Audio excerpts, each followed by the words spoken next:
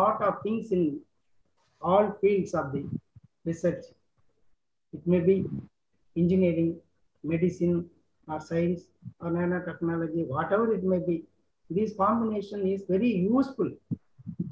Why I am saying these two, if you have the knowledge in these two things, you can achieve more things.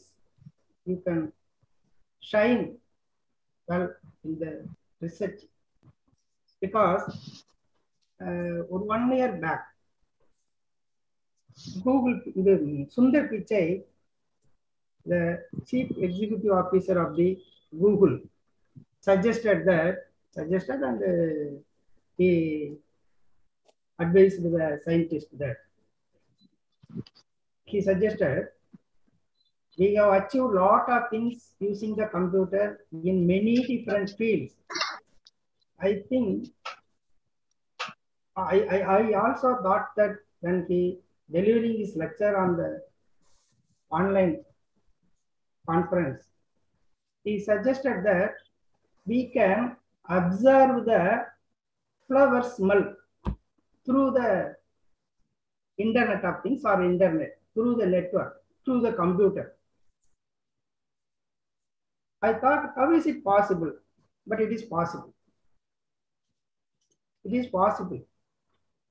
He told that within 10 years, we can achieve to smell observe the smell of the flower through the computer. It is possible. Why I am saying that the researchers in the chemistry and the chemical engineering can also achieve, because the researchers in chemistry also using the smells and the perfumes like that. If you use that concept in chemical engineering, chemistry, we can achieve more things. We can shine, and also we can, the applications of this concept may be very useful in day-to-day activities or day-to-day life applications. So there are so many applications can be adopted in the field of chemistry, physics, and using the computer and the statistics. This is a very good effort at this context during the COVID-19 pandemic. So I am very appreciating and congratulates the conference convener and the co-conveners and the head of the departments and our Dean Faculty of Science for constantly encouraging the conference team members. And also I extend my thanks for the Dean, head of the department, and the team members of the conference, and the IPAC director and the IPAC team members of Annamalai University for giving this opportunity to deliver my inaugural address. Thank you very much. Congratulations once again. Thank you very much for all of you. Thank you, sir. Now I invite Dr. V. Ramaswamy, Dean Faculty of Science, to give his special address and release the e-book of abstract.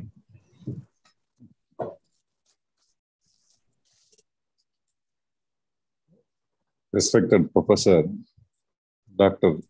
K. Sitaraman, Registrar, Annamalai University. Dr. Vijendra Mehta, Instrument Scientist from Australia. Professor S. Kodenayagi, Head of the Department of Chemistry, Annamalai University. Dr. Susmita Das, Convener of this seminar. Co-conveners, coordinators, organizing secretaries, technical committee members, guests, speakers, participants, colleagues, teaching and non-teaching members of the Department of Chemistry. Good morning to all. So really, I am very happy to join with you on the occasion of this virtual international conference on surface chemistry 2022. First of all, I would like to welcome with pleasure all of you for this international conference. Then I would like to thank each one of you for joining this today International Conference on Surface Chemistry 2022. Sir, I feel very proud to say that this conference has been organized by the Department of Chemistry.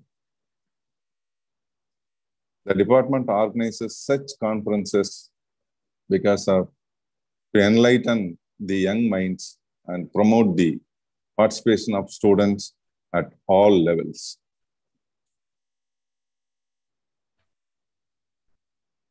Really, it is wonder.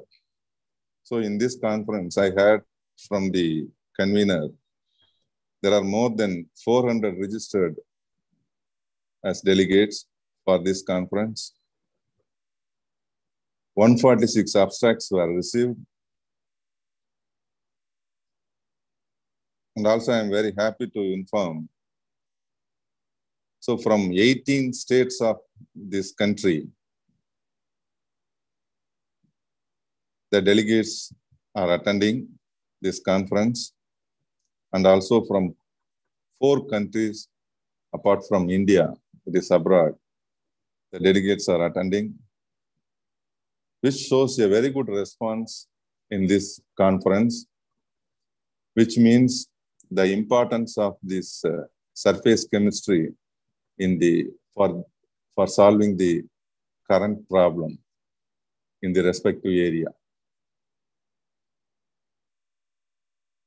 Sir, I bid a warm welcome to all the renowned speakers and delegates who took out their valuable time and joined us today to be a part of this conference. Really, we are honored to have you all with us. So on behalf of Annamalai University, I offer my regards to all scientists, research scholars, and the people joining us. So I convey my best regards to the keynote speaker of the day, Dr. Jitendra Mata. Thank you so much, sir, for accepting our invitation and coming over for this conference. I think the schedule of this seminar will focus on the topic of surface chemistry. It will include more issues to address the full aspects of the topic. So being myself is from the physics discipline, I know a little bit about the surface chemistry. But anyhow, the surface chemistry plays an important role in our day-to-day activities. It finds many applications in the field of detergents, solubilization of hydrophobic drugs, cleaning agents, cosmetics, then catalysis, lubrication, adhesion, adsorption, and also to get a better fertilizers for farmers and to reduce the pollutants from automobile emissions. So such a wide application is in the surface chemistry. So this will help us to understand how the reactions on the surfaces of microscopic ice crystals in the stratosphere nowadays threaten in the Earth's to protective ozone layers. So this surface chemistry is important in many critical chemical processes, such as enzymatic reactions at biological interfaces found in cell walls and cell membranes, especially in electronics at the surfaces and the interfaces of microchips used in the computers, and the heterogeneous catalysts found in the catalytic converter used for cleaning. So such a variety of applications are from surface chemistry. I think it is most important for the human beings to away from the pollutants, to minimize the pollutants. So the research of the surface chemistry is very, very important. It also brings me a fourth potential role for the scientists, one that is less evident from your conference program, but that as a public policy professor, I wish to urge upon you.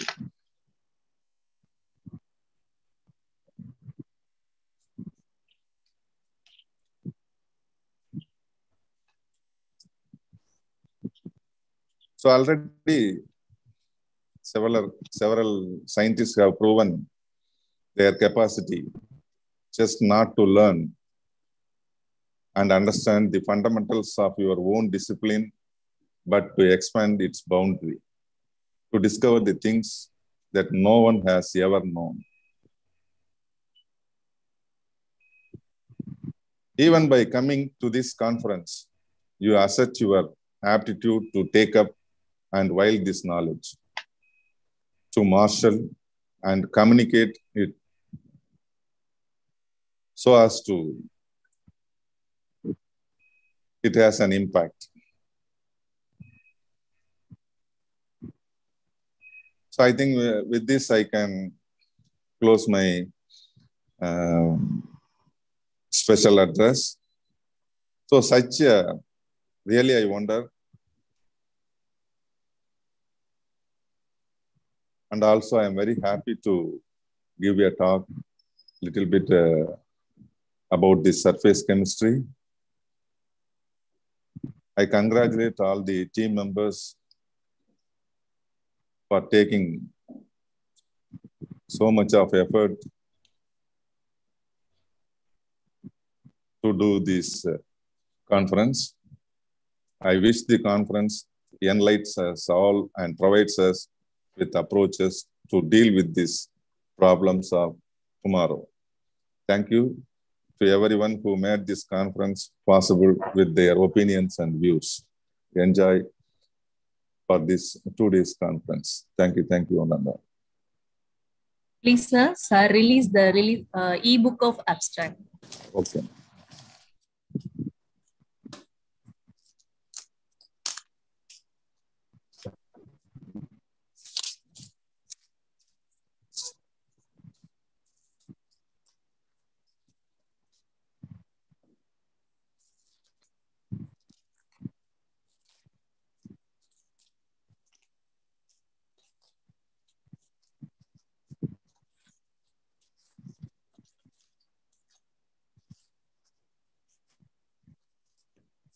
So really, I am very proud to release this e-book. So is it visible? Yes, sir, visible, sir. Okay, Thank sir. you, sir. Thank you. So I congratulate for the success of this conference. Thank you. Thank you, sir. Thank you. Thank you, sir. Thank you. Now I invite Dr. S. Kodinahi, Head, Department of Chemistry, Annamalai University, to felicitate.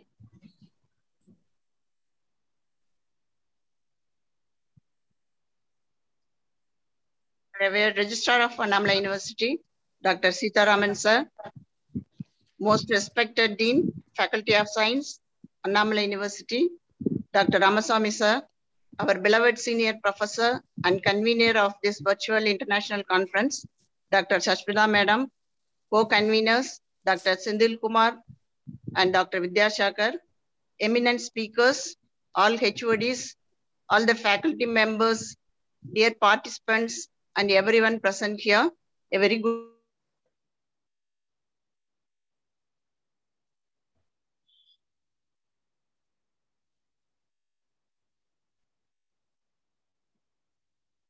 our university. Sir, we are honored to have listened to your inaugural speech on the importance of surface chemistry and usage of various softwares related to chemistry. On behalf of all gathered here, our heartfelt thanks to you, sir. Next, I am profusely elated to take an opportunity to thank and appreciate our Dean Faculty of Science, Annamalai University, for his gracious presence to join us today in the inaugural function of this international conference, who delivered an inspiring special address and released the abstract of the conference. Thank you, sir. With great pleasure, I congratulate the convener, co-conveners, and other team members for their great enthusiasm and cooperation to make this conference a great success. Next, on behalf of Chemistry Department, I would like to appreciate our eminent speakers from reputed institutions all over the world who are going to deliver inspiring lectures on various topics related to surface chemistry and its technological applications. And I wish all the participants and hope you will have a chance to enhance your knowledge in attending this virtual international conference. Thank you.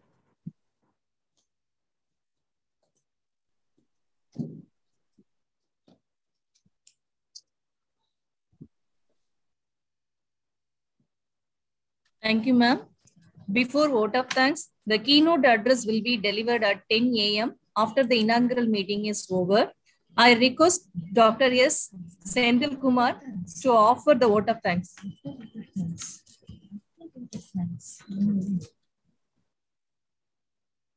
Good morning to all. On behalf of organized committee, first of all, I thanks to university authorities, our Vice Chancellor, Honorable Vice Chancellor, Professor R.M. Kadresan sir, for his wholehearted support and his rendered for the conference.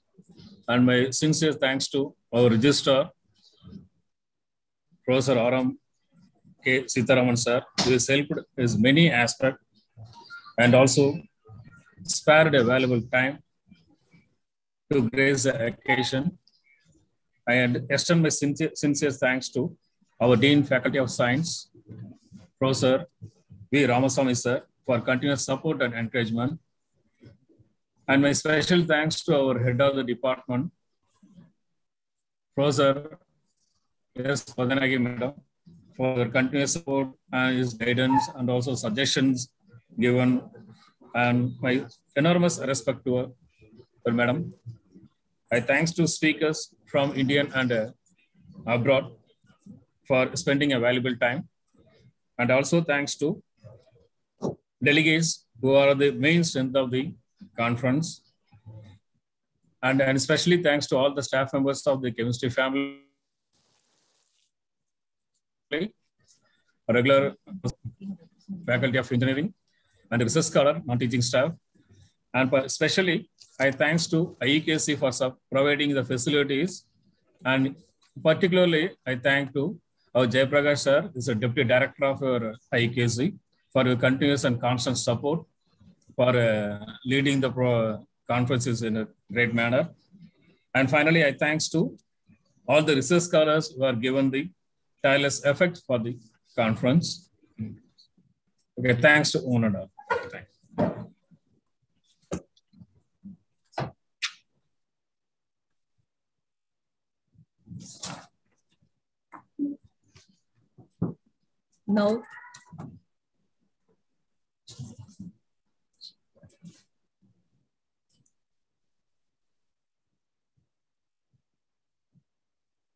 Now, I invite Dr. Jitendra Mata, keynote address. Before that, I invite Dr. K. Krishnasamy, Professor and Director, TNP, introduce the today's speaker, keynote address speaker.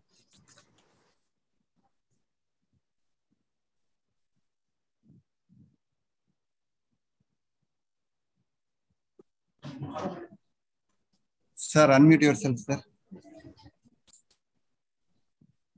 Yes, sir. Most respected Registrar, sir, Professor K. Sitharaman, sir, and our respected Dean, Professor Ramasamy, sir, and head of the department, Professor Godanayak, madam, and the convener of this conference, Professor Sashwata Das, madam, and other organizing committee members, research scholars, and my dear participants. Good morning to all. Really, I am very happy to introduce today's guest, Professor Jitendra Mehta. Is a senior instrument scientist for the COCOBRA, an ultra small angle neutron scattering instrument from 2017 onwards, and an instrument associate for the Quaka, a small angle neutron scattering instrument at Australian Center for Neutron Scattering, Australian Nuclear Science and Technology Organization, Australia. Dr. Mata has been at ANSTO, Australian Nuclear Science and Technology Organization, for nearly about 13 years, working as an instrument scientist. For the Quaka for 4 years, a research leader at ANSTO Minerals for 3 years, and as a postdoctoral research fellow at the ACNS for 2 years. He also worked as a postdoctoral research fellow at the Australian National University with Professor John White for nearly about 3 years. Dr. Mata's research concerns regarding with the complex soft materials, and he has had industry relevance since his PhD. He has investigated several areas of soft condensed matter science, such as surfactants and black copolymer solutions, emulsions, food proteins, hydrogels, and minerals.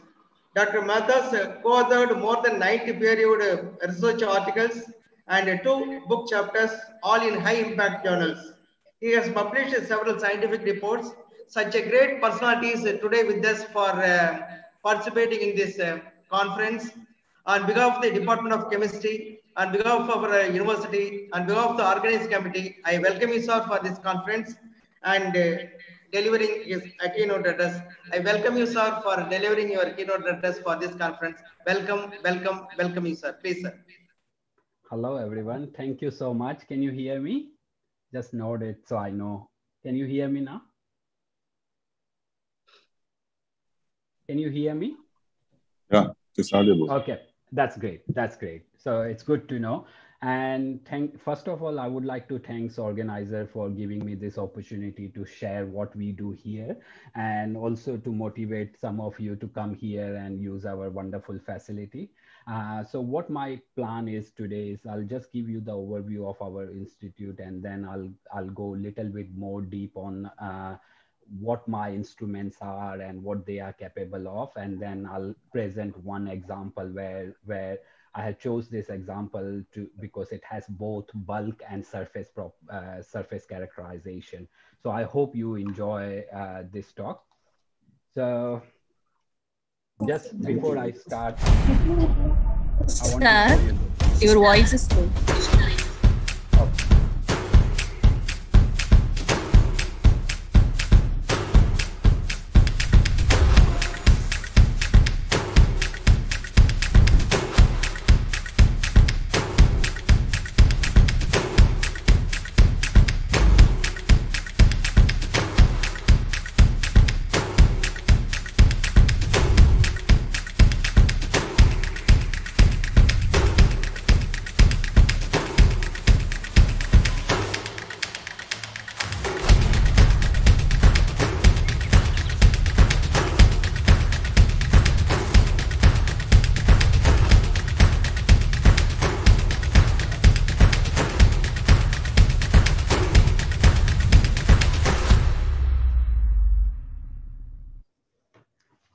Hope you can hear the audio in that video, and probably my audio is a little bit clearer as well.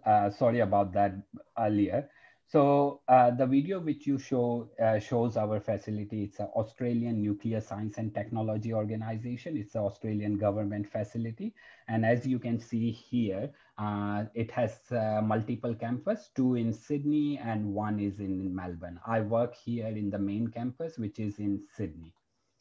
It has more than $1 billion investment by Australian government, and it has more than 1,200 staff.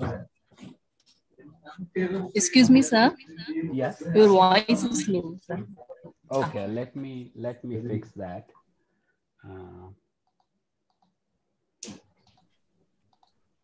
Can you hear me now? Or Little is it louder. Okay, hang on just a minute. Just give me a second and I can fix the audio. Okay, is it better now? It is fine now. Okay, excellent, cool. Yeah. So sorry about that. And can you see? Hang on.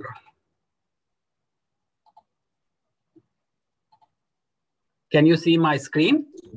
Yes, sir. Yes, sir. Okay, cool. So what I wanted to show is where this campus is located. So the nuclear reactor which we have is a very small nuclear reactor. It's called Opal reactor. We used to have old reactor which are now decommissioned. This is in Sydney. So Sydney CBD is here. I don't know if you can see my cursor. Sorry, I have to reshare it.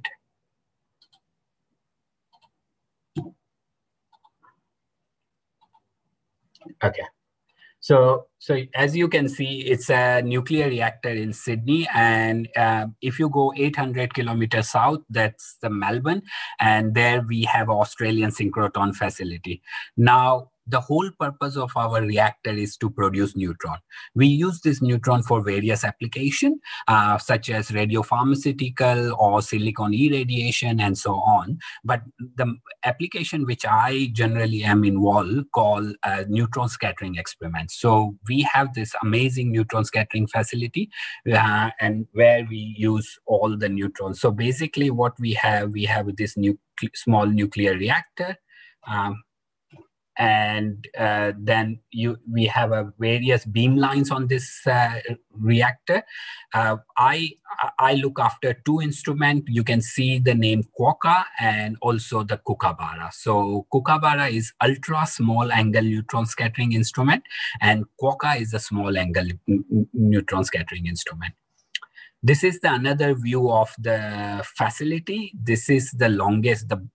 If you see the gray colored tube, I don't know if you can see my cursor, but that's a very long instrument. It's a 40-meter long instrument called small angle neutron scattering instrument. And then next to the gray color tube, there is another small angle neutron scattering instrument, which is called Bilby. So what we have given each instrument, we have 15 neutron scattering instrument and 3 X-ray scattering instrument. So we have given every single instrument Australian animal name because they are amazing animals and never they're not generally not found anywhere else. So whenever you hear me Quokka, it's a small angle neutron scattering instrument, and if you hear me Kookaburra, it's a ultra small angle neutron scattering instrument. Don't worry, you don't have to remember now. More you go through it, more actually you get used to it.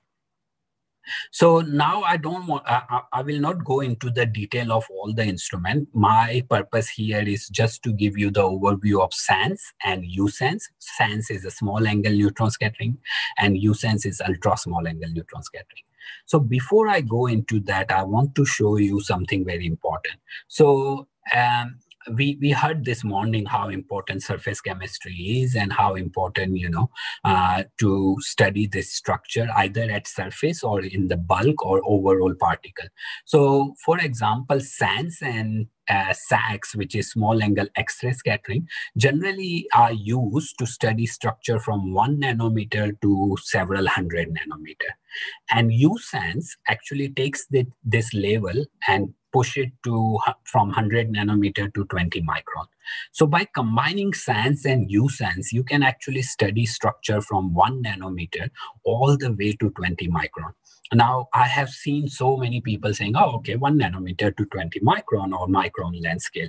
But just to give you the size perspective, this is quite big size range, okay? So here, if you can see on the left-hand side of the image that, you can use either X-ray and neutron, and those neutron or X-ray goes through your sample, and then you get a scattering event. This scattering event,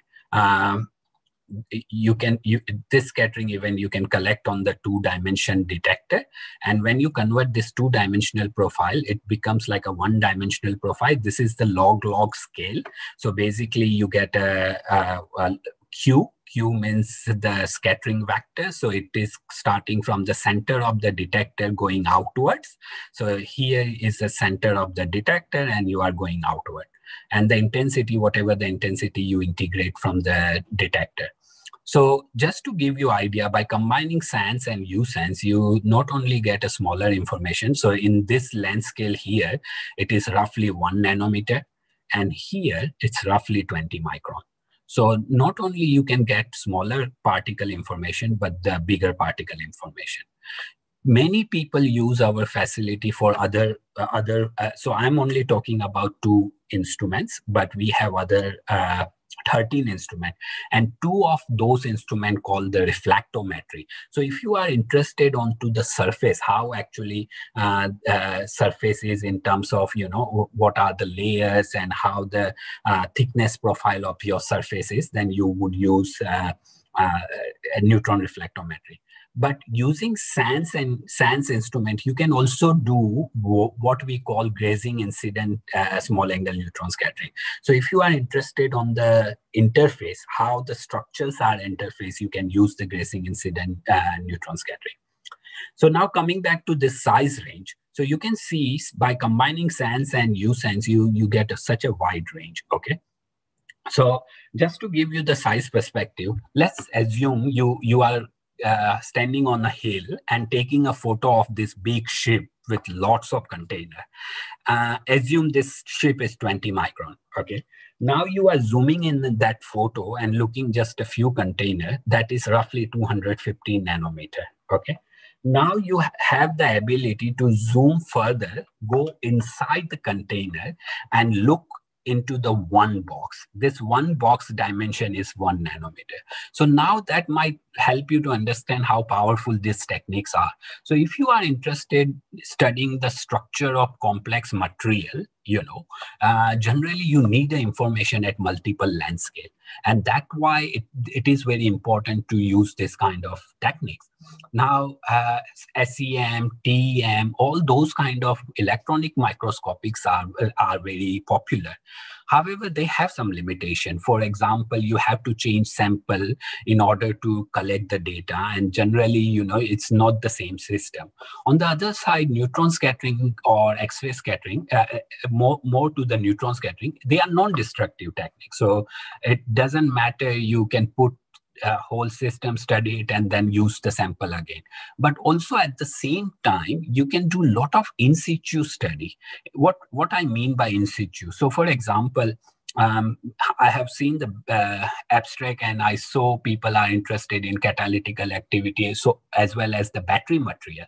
So if you want to see what's happening while charging and discharging in the battery, then you can put the whole battery with the whole setup and then use the neutron scattering to understand what actually happening inside.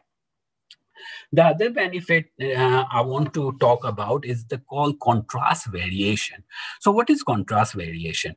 So imagine if I'm wearing a black shirt and I am standing in front of a black wall, then you would not be able to see half of my body, right? So we do something similar with the neutron scattering. So what we do, we know H2O and D2O, hydrogenated water and deuterated water, they are chemically same. So if I mix H2O and D2O, chemically it's not different. However, neutron interacts very differently with H2O and D2O. Basically, neutrons interacts with only nucleus. So that's why, water and heavy water are very different. So H2O and D2O are just an example. You can actually use any solvent and its deuterated counterpart. So what we do, we actually, when we study system in solution, then we mix hydrogenated and deuterated solvents such a way that it can match the contrast of one component out of multi-component system. So for example, if I'm studying two surfactant or I'm studying drug solubilization in the surfactant, then what I can do, I can contrast match drug or I can contrast match surfactant to see what is the structure of that mixture is. So that's quite unique. We have amazing national deuteration facility on site. So many people who use molecules which are not easily, you can buy in the deuterated form, you can also request for NDF to produce. So, so here I want to give you another perspective. Let's assume in this test tube, there are two glass components. One is glass bead and glass wool. And the liquid around it has a refractive index quite different from both components. So you can't see it. Now, if I add another liquid so that I can change the refractive index of that liquid to match the glass wool, then suddenly I can see the glass bead. There are, in this test tube, there is still two components, glass wool and glass bead, but the solvent's refractive index is now matched to the glass wool. So we do something similar with the neutron scattering. And here you can see we have, it's a cartoon representation. So for example, if you are interested in, let's say, core shell kind of particle, and if you have a normal solvent, you can see core and shell. If you match the shell, you can only see the core. If you match the core, you can only see the shell. So this is all up at nanometer length scale or micrometer length scale, right? So we do a lot of those kind of neutron scattering experiment. And how do we do? We have multiple instruments. So as I said, I'm only going to talk about a couple of instruments. So here you can see this instrument called quokka. Quokka is really amazing animal, only found on the one island of Australia, most cutest animal. So quokka is 40-meter long instrument. Next to it is called Bilby. Bilby is another small angle neutron scattering instrument because demand of small angle neutron scattering is huge. So we have to build another one. This side is a kookaburra instrument. Kookaburra is a bird, and this is called ultra small angle neutron scattering instrument. We also had a lab-based small angle neutron scattering instrument, Bruker. It's now decommissioned, and now we have a brand new Xenox instrument. So if you want to use any of this instrument, or if you want to use multiple of this instrument, you basically, what you do, you submit a proposal, you talk to us, instrument scientists, we go through the science with you, and then you can submit the proposal and you can come here and use the instrument. Now, as I said, today I'm just going to briefly talk about the SANS and USANS instrument. So let's talk about the quokka. So quokka is a 40-meter long instrument, and I'm not sorry, I don't have a time to go through the details. But if you are interested for any of this information, it's available on our website. You can contact me anytime. And also, if you want to hear more, I'm more than happy to go give a talk separately about the instrumentation itself. So quokka is a 40-meter long instrument, and it is mostly used to understand structure from 1 nanometer to 500 nanometer. And just to show you, I'll play this nice animation which shows how quokka works. So we get neutron from the cold guide. It is polychromatic neutron, and quokka is a monochromatic instrument, so we have to separate neutron. Now we can't use any prism to separate neutron, so we have this very fast rotating turbine. It is very precise. It rotates quite fast, so it blocks any fast moving neutron or any slow moving neutron. It only allows one speed of neutron, and this one speed of neutron equates to one wavelength, and one wavelength goes through then multiple collimation system or multiple guide system, and then it finally passes through your sample. Now, if you have any scattering object in your sample, basically you're going to get a scattering event. Now, you collect this scattering profile onto our detector. So our detector is a state-of-the-art detector. In the whole world, there is no such detector which can take so many neutrons. So it's 1 meter by 1 meter detector. And in this big tank, you can put detector very close to your sample, or you can push all the way to 20 meter. And why do you want to do it? So different bigger particles scatters at a smaller angle. So you have to push detector quite back to get the information about large particle. And if you are interested for even larger particle, you would use instrument called U-Sense Kookaburra. Kookaburra works on a slightly different principle. It's a bones heart instrument, and it has a very precise, these 2 silicon crystal. So you can see here, we have this 5-bound silicon crystal and the second silicon crystal. It's like a periscope. So if I'm standing here and shining a torch and you are standing here, if they are perfectly aligned, you can see the torch. But now if I start rocking it, going from negative to positive, what happened? The intensity goes up and then fall down, right? This rotation, and then if I put the sample which scatters, again, if I do the rocking curve, the intensity will go down, up and come down, but at a different rate. So we take the advantage of this technique to measure the scattering at particular angle. These rotations are super precise. We measure 1,000th part of 1 degree at a time. They are really amazing engineering instrument. Sands, like U-Sense and Sands, they both are used for versatile of different materials: cement, rocks, soft matter, hard matter, polymer, catalyst, and so on. So if you are interested applying any of this technique, please feel free to contact me. And we have other instrument related information, like how this instrument work and how in what kind of mode one could use. So we can use 2 different modes: high intensity mode and high resolution. All this information, by the way, is available on our website. The other strong aspect is the sample environment. You can actually do a lot of in situ work with this technique. So we have amazing sample environment, and I'm going to talk about sample environment a little bit later. This is more specific to the U-Sense instrument, but I'm going to come for the general sample environment. So now just summarizing, small angle scattering is really powerful technique, and it's a all purpose. By using small angle scattering, you can get information about the size, shape, and the interaction of the particle. And it is, as I said, it's very versatile technique, and also you can collect data quite quickly, and then you can analyze them as well.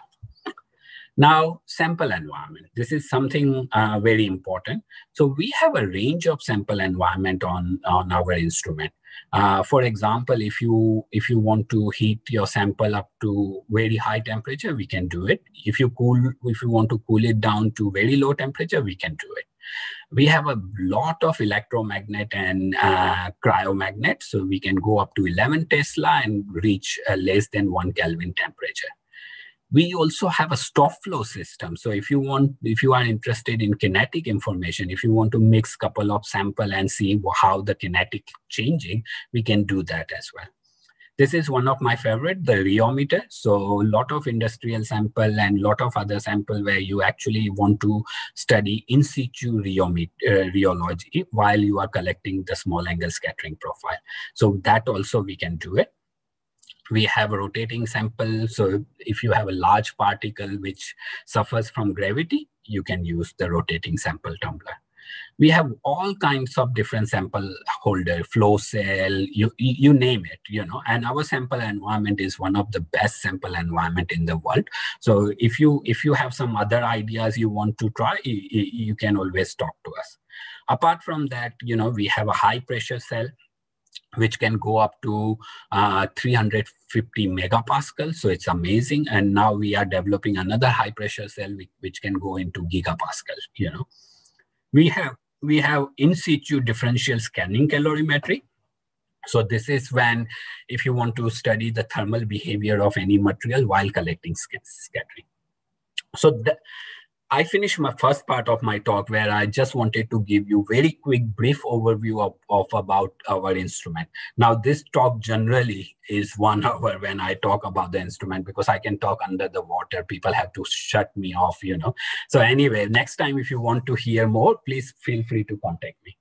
Now, I'll quickly touch base on the example of hydrogel system. So my group worked a lot onto the silk hydrogel material, and these materials are becoming very popular. Why? Because they shown amazing property in biomedical application. And one of the application which we are interested is the tissue repair or the targeted delivery. So basically, you have a material silk from silkworm, and you can actually use this material to cross-link with other material to make a very tough gel, which can help to repair. And as it is natural, your body might not reject it, compared to other material. So this work, we have been publishing this work now from last 5 years in various form, and we are pioneer in making hydrogel out of silk. So how we make it silk? You can make chemical cross-link silk or physical cross-link silk. In this example, we are using photo initiator and made the gel out of silk. So you can see now, as this conference is more surface, you can see here surface behavior of this gel, and surface always goes along with the bulk, right? So we wanted to make this gel for certain applications. So one thing is we want to see how nanostructure of this gel and also the microstructure. Here is the porosity of the gel. Now, why it is important? Because let's say if you want to implant this gel in your body, then you want to make a channel so that blood or other fluid can pass through. So that was the idea. Now, silk makes really nice gel, but it's not very physically strong. So we can make gel by mixing silk with this another insect protein called resilin. This is found in insect tendon. So it's very, very strong, Or for another application, we can either mix silk with artificial polymer like polyvinyl caprolactam, So our group has made so many different kind of hydrogel, either mixing with different components for a various application. And now I'll just summarize my talk very quickly because I'm running out the time. But what I wanted to show you is by combining SANS and USANS, we have characterized lots of different kind of sample. And what information we get? We get this kind of information. Now you would say, wow, that's a boring graph, but no, it's actually giving information at nanoscale here. It's giving information at something at larger length scale. It also giving information about those porosity we are interested, and this is the same graph, is just a different way of representing it so that we can now see features very clearly. So seeing this graph and then running different sample and then comparing them, what we have found that we can actually tailor-make these gels. We can make them such a way that they can become more dry. We can make them more hydrophilic. So for different application, we can make them such a way that they can retain certain molecule at very high capacity and so on. And all this information is not possible to gain by any other method. You have to use neutron scattering, which can go through your system and so on. So if you are motivated by this, and if you want to use neutron scattering in future, please feel free to contact me. In India, at Baba Atomic Research Center, we have also small angle neutron scattering instrument. My whole PhD, I have used Baba Atomic Research Center facility so much for the work, and I'm always thankful there. So either you can go there or you can contact us. This all facilities are government facility, I must state. So you have to apply for the beam time. You have to go through. Just to give you idea, like on my instrument, 1 day of beam time cost Australian government 10,000 Australian dollar, right? So it's a very specialized technique. So you have to have very good reason to use the neutron scattering. But don't put off by that. Please contact me if you are interested to use our instrument.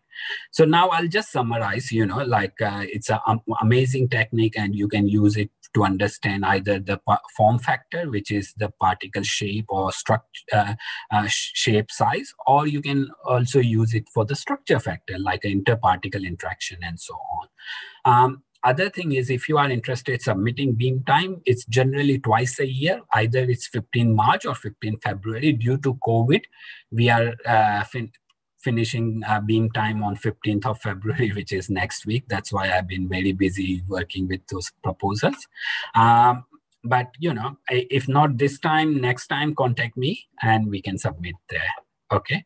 So by doing that, I just want to thank all of you for your kind attention for my talk, and I'm more than happy to take any questions. I finish intentionally early so that I get a question. I really enjoy interactive two-way communication. So if you have any question, please ask me.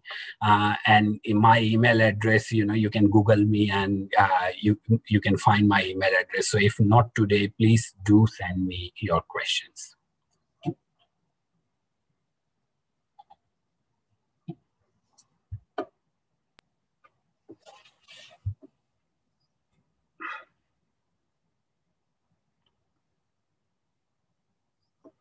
Appreciation for Dr. Jitendra Mata. My colleague Professor Karthikeyan will give the things. Thank you, madam. It's very nice to hear your talk, sir. It's a very pleasant morning. We had a very good talk. And at the end of the talk, you talked about hydrogels. So we are all very much interested on hydrogels, and I hope definitely all participants also will agree that. And recently we came to know you have invented a fire retardant polymer dress, ultra thin dresses. We are very much eager to know if you tell one or two lines on that, so that all will be happy. Yeah. And whenever in next lecture, sir. Okay, whenever. Or if participants, if you have any question, or you can send a mail to the speaker. Thank you, sir. Thank you very much, sir. Yeah. No worries. Thank you. Thank you, sir.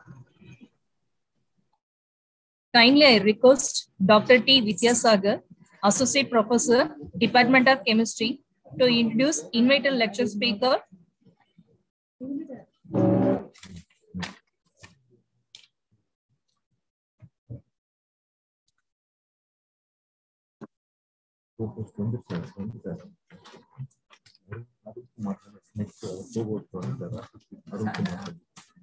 Good morning to every one of you.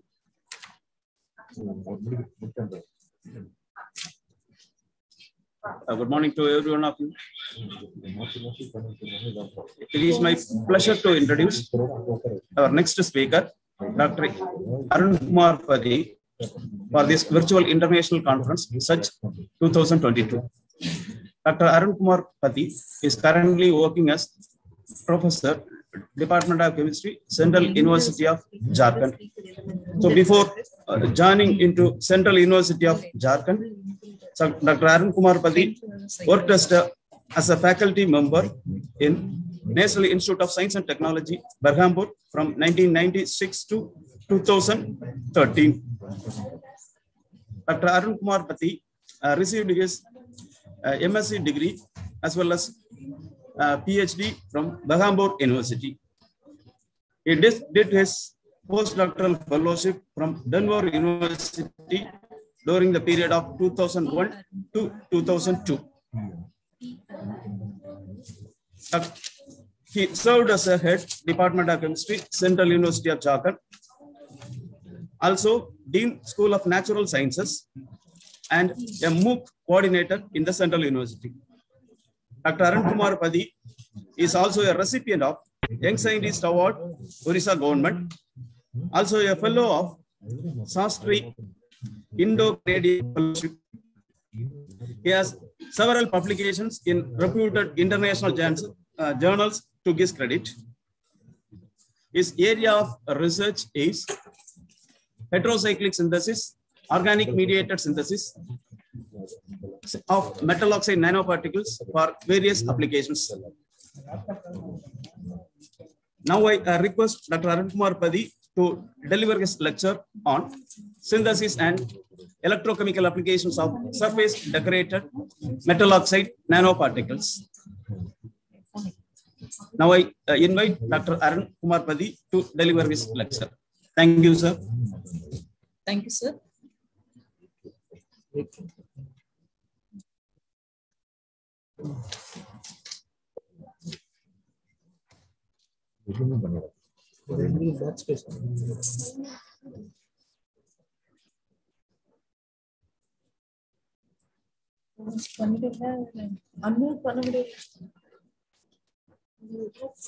Friendly cave edit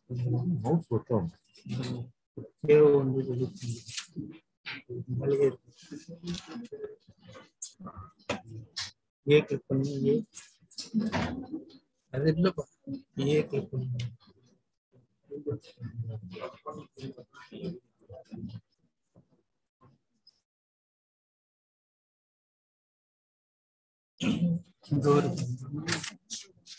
Professor feel organised. Correct Central ID la ID.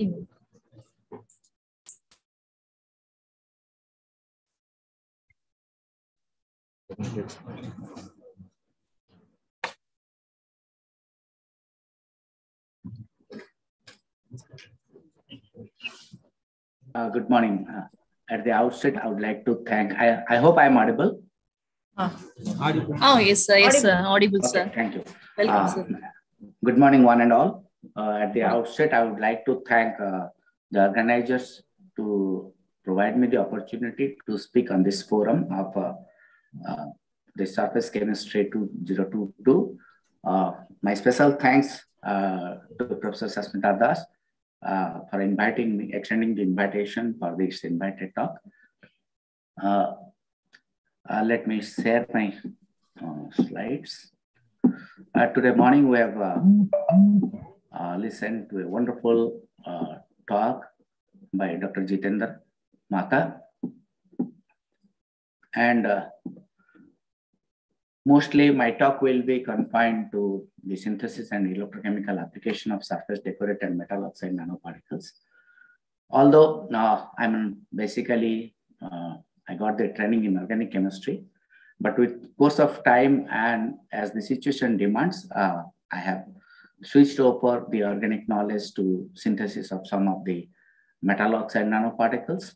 And thereafter, further extending the application of such metal oxide nanoparticles into electrochemical aspect or the electrochemical studies of these things as the electrode material for the supercapacitor or as an electrochemical glucose sensing or electrochemical ammonia sensing. Also, we have tried our hands with respect to photodegradation of some of the dyes. Mostly the methylene blue we have considered, and also a little bit corrosion study. To start off with, why metal oxides? We know that metal oxides are efficient electroactive materials. They are transparent electromagnetic shielding materials also. They are widely utilized as a photocatalyst, as a sensor, both in device form or in the electrochemical sensing. And most widely, some of the metal oxides are being utilized as a coating to passivate the surface against corrosion. So what we have did is that we have thought of extending our organic and inorganic hybrid compounds and the imidazole framework-based metal oxides. And these oxides has currently found a wide application in the terms of catalysis and photocatalysis, dye-sensitized solar cells, environmental remediation and chemical synthesis, catalyst for the purpose of fine chemicals. You can have the sensors or the biomedical applications as well as the automobiles applications. And in addition to that, the hot cake that is going on across the globe is the energy devices like supercapacitors and batteries. So looking to this wide applicability, we have thought that we can try our hands. And fortunately or unfortunately, I got a student who is weak in organic chemistry, PhD student. So he said, sir, I am not good in organic chemistry. So can we try something else? I said, okay, fine. We can do 1 or 2 steps of the standard organic reaction, which we have already practiced it out. So you do that, and thereafter we extended it to the physical aspect of this. So it take a shape in a different way. And from organic, I enter into this field because of that student. So this is what we are doing in our lab, that we are taking a diacetyl monoxime and condensing with aromatic aldehydes to give you the 1-hydroxy imidazole derivatives. So this already we have published in TETLET. And in the same paper, what we have extrapolated is that we have prepared the zinc salt of these imidazoles. And then we have calcinated and we obtained the zinc oxide nanoparticles. This is way back in 2010, we have done that one. The Sasmita Mishra, she was working for some time with me. So she did all this work. So we obtained the nanoparticles. But at that time, we have not explored the physical. We have just confined our work over there. Later on, when this student joined, then we thought that we should extrapolate it out. So this is the general schematic that we are talking of, the general schematic of these things. So again, I have mentioned the same literature, tetrahedron letter we have published in 2010. So with that experience, when this student joined, I thought that why we should not extrapolate it out for his work. So we taken off the things here. I'm confining some of our areas, mostly tin oxide and its composite, then manganese oxide, then we have got the binary oxide, zinc and manganese, and then we have and their composite. Then we have got the zinc oxide that we have prepared in 2010. That also we have explored a little bit. So this has been recently published in Journal of the Electrochemical Society. So the fissile synthesis of the title is reading like that, tin oxide nanoparticles. So this has got a electrochemical and the sensor application we have obtained. This is the schematic of the preparation of the tin oxide and thereby its composite with reduced graphene oxide. So what we did is that we have prepared this imidazole, then metal complex with tin. Then we calcined it to get the tin oxide nanoparticles. Then we have dispersed it with respect to the graphene oxide, and we obtained the composite tin oxide over the reduced graphene oxide. So we have characterized these things with respect to the FTIR, and you could see that this broadening is because of the probably the water molecules which are existing upon. So the 521 centimeter inverse, you will find the tin OH stretching, then 615 the anti-symmetric stretching of the SNO, then 1580 centimeter attributed to the RGO remaining, which is the red one, and that is your composite. And further, we have also characterized with respect to the XRD. So from the XRD, it has been observed that the tin oxide has got a nanoparticle size of the range of 40 nanometer around the average size. Whereas when it has been dispersed over the reduced graphene oxide, the particle size has been reduced, and the average size has been calculated to be 11.25 nanometer. The reduction of this size is because of the reduced graphene oxide. It inhibits the agglomeration of the tin oxide, and that's the reason the size is decreasing up and over there. We have also characterized the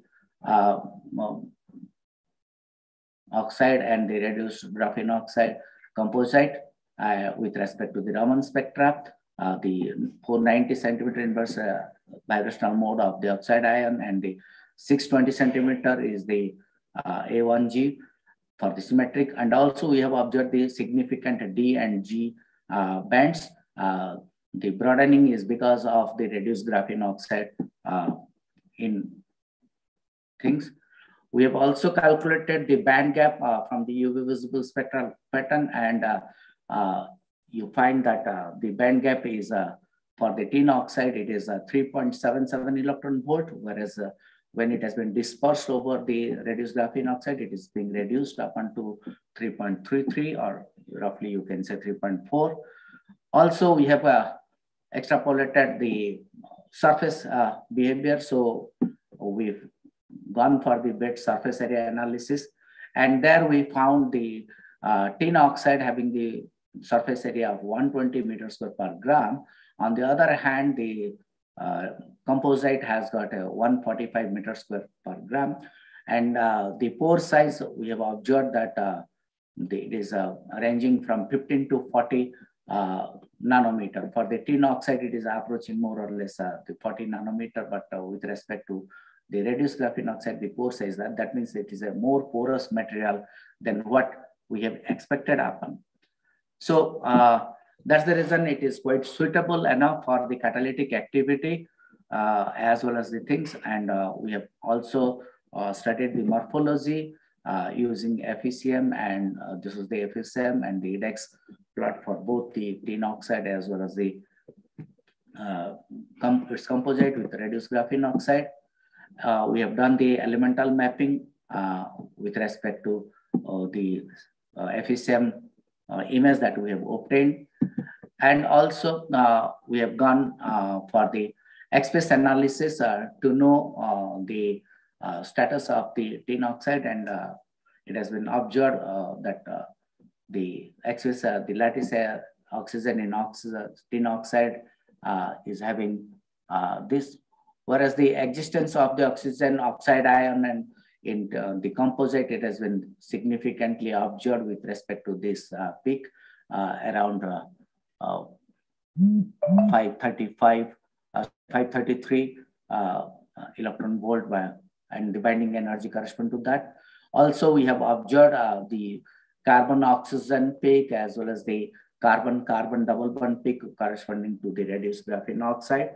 So what we find from this, that you will find the tin is having the 3D aspect, and accordingly the tetragonal structure of the tin oxide has been observed also. Then we have carried out the measurement of the specific capacitance value for both the tin oxide as well as its composite with RGO. So here the with respect to the various scan rates, we have observed the variation of the specific capacitance value. So you could see there is by the incorporation of the reduced graphene oxide, there is a huge change in the capacitance value that we have observed. And followed by, we have also gone for the Ragon plot, and we find the energy density, which has been quite significant enough. Thereafter, we have gone for the charging and discharging plot. And what we observe over here, the tin oxide, you see the charging discharging is very narrow, whereas in case of the composite, it is quite huge, and that's the reason it can be thought probable that it can be used as the electrode material for the batteries. Now we know that how we can utilize it, because right now this sort of research with respect to the electrode materials in the batteries is also going to be saturated upon. So we thought that as we are going, and also Professor S.N. Sahu has done in the IOP long back, has done the glucose estimation. So we thought that can we make an electrochemical sensor over there for detection of the glucose, so sensing of the glucose. So we have carried out the electrochemical sensor.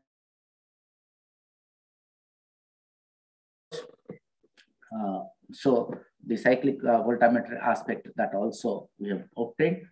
And what we have done is that normally whatever the glucose sensing is being done is with respect to the enzymatic glucose sensing, it has been done in the conventional method. but it has got certain demerits in the enzymatic path, as it has got a thermal instability. It is being getting affected with respect to humidity and pH. On the other hand, if you are going for the non-enzymatic path of your glucose sensing, then it is a high advantage, because you can have if you have got a suitable material, then it will have a surface morphology and structure that helps in the oxidation of the glucose to glucolactone, and that's the reason it can be used often. There are so many examples that has been observed in the literature, but few are there with respect to the tin oxide and the reduced tin oxide. So we have explored those things with respect to the glucose sensing, and what we have observed, the ampheromatic glucose sensing over there, the calibration curve. And you could see from there, we will find that the lower detection limit of the glucose is 0.0026 micromolar, and the sensitivity refers to 177, which is very high with respect to the surface area of 0.282 centimeter square. So we have carried out a comparison with reference to the literature available data and our result. And what we could observe is that you could see the lower detection limit in most of the only this one we could find the copper oxide nanoparticles over cerium metal oxide framework. There you find the lower detection limit is 2 nanometer. The rest all are nanomolar.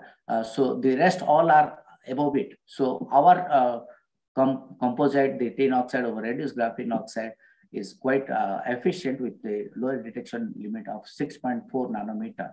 And you could see the range of the concentration we have observed over that, the glucose sensing from 20 micromolar to 380. And these are the corresponding literatures that where we have taken into consideration for the comparison. So to conclude, what we have observed, the tin oxide nanoparticles and its composite with reduced graphene oxide has a wide applicability, having a very good one for the supercapacitor application, and has got an enhanced specific capacitance value. And the non-enzymatic glucose sensing has found to be a lower detection limit over there. Now, for the second part, we have extended our work with reference to the binary metal oxide and its composite with reduced graphene oxide. And here also, we have initially determined its application as the electrode material for the supercapacitor, and then we went for the ammonia sensing. So this has been published in 2019 in Ionics. So again, this is the schematic. So first, we have prepared separately. You can have two-way over. You can have two-way over there of synthesizing. Two-way of synthesizing the nanoparticle, binary nanoparticles. Either you can prepare the zinc oxide nanoparticle in a separate model, or your manganese in separate, then you combine them, go for the ultrasonication proper dispersion, and then you calcine to get the binary oxide over there. And then, or otherwise, you can also have the mixture of the complexes and you calcine it directly to get this. And then you disperse it over the graphene oxide, followed by calcination. You obtain the composite over the reduced graphene oxide. Now, this also we have analyzed with reference to the FTIR analysis. And these are the comparisons or the FTIR data that are there, showing that the binary formation of the binary metal oxide as well as the composite. The Raman analysis also we have done, and we could able to see the various peaks corresponding to 326, 378, 438, 574. with reference to the zinc oxide and N-doping confirmed by the broadband peaks at 570 nanometer. And then peaks at 341 in the composite. You could see that these things are there, plane bending. Bending. Then we have also carried out the zinc oxide, the XRD, and what we have calculated it out from the XRD data, the average crystalline size of the composite is 18.09 nanometer. So the surface morphology is being studied with reference to the FSM, and also we have gone for the TEM, and we could find the particle sizes corresponding to the in the composite. It is around 18 nanometer, 20 nanometer around. Then we have gone for the surface area determination, and what we could see that the binary metal oxide has got a 181 millimeter square per gram surface area. On the contrary, the composite has got a 195 meter square per gram surface area. And the average pore size, when we went for the distribution of the pore size, the average pore size has been found out to be 40 to 80 nanometer. And the cyclic voltammetry analysis, you could see these things, what you could see for manganese oxide, you will find the specific capacitance value is 24 Farad per gram. For N-doped zinc oxide, it is 48.69 Farad per gram. Whereas the binary metal oxide has got a 77.50 Farad per gram, and the composite has got 252.7. There is an enormous enhancement of the specific capacitance value as we move from the binary oxide to the composite with reduced graphene oxide. And this is the diagram plot as well as the bar plot for different oxides and their composite. Then we have analyzed also the charging and discharging. The individual oxides, they do not show that much significant charging and discharging plot, whereas the binary metal oxide has shown significant charging and discharging level, which has been indicated by blue. When we shifted to the reduced graphene oxide, further enhancement in the charging discharging. So both the binary oxide as well as the composite with reduced graphene oxide can be used as the electrode material for your thing. Then we have plotted with the Nikish plot, and we have observed that the you see that the parallel line that you are observing for the composite with reference to the y-axis indicates that it is a good material for the supercapacitor, because you see that this hop that your semicircle that you are observing is very, very small indeed, and indicating that it is a better supercapaciting material because of the internal resistance is being reduced substantially. If you look to the manganese oxide alone, the internal resistance is very, very high indeed. But with respect to the composite, it has been reduced drastically. And then again, we have extended our search for these things with respect to the gas sensing and the amperometric curve we have observed. And initially, there is a decrease in the sensing over there. This has been attributed because of the involvement of the reduced graphene oxide, and we have observed these things. And thereby, you will find the saturation aspect. And the lower detection limit of the ammonia has found to be 0.47 parts per million, as we have been detecting upon. And the proposed mechanism here we have provided with respect to the ammonia sensing. And we have compared the data, our observation with respect to the literature availability.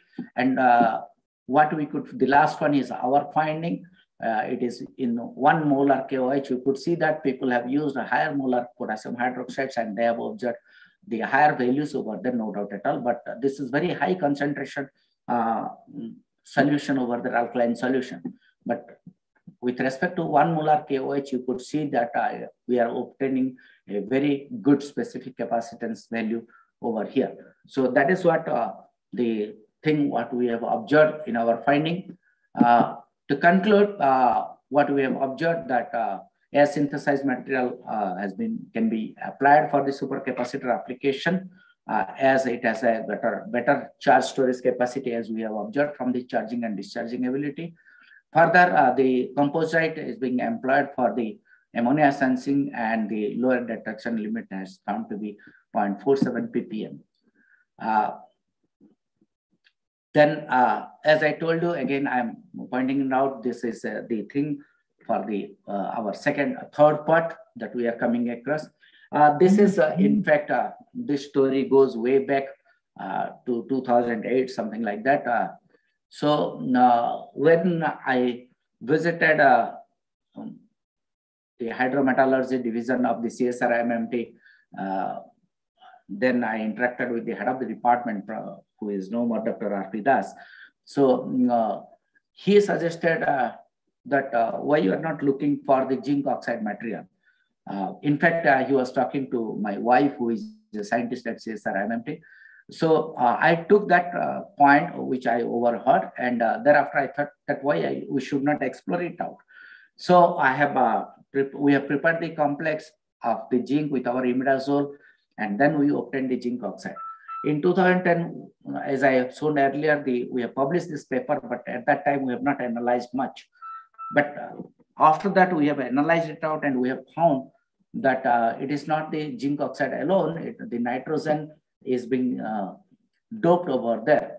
So the beauty over there is that we are not utilizing any source, external source for the nitrogen doping. The imidazole, from the imidazole, the nitrogen is coming and getting doped it out over there.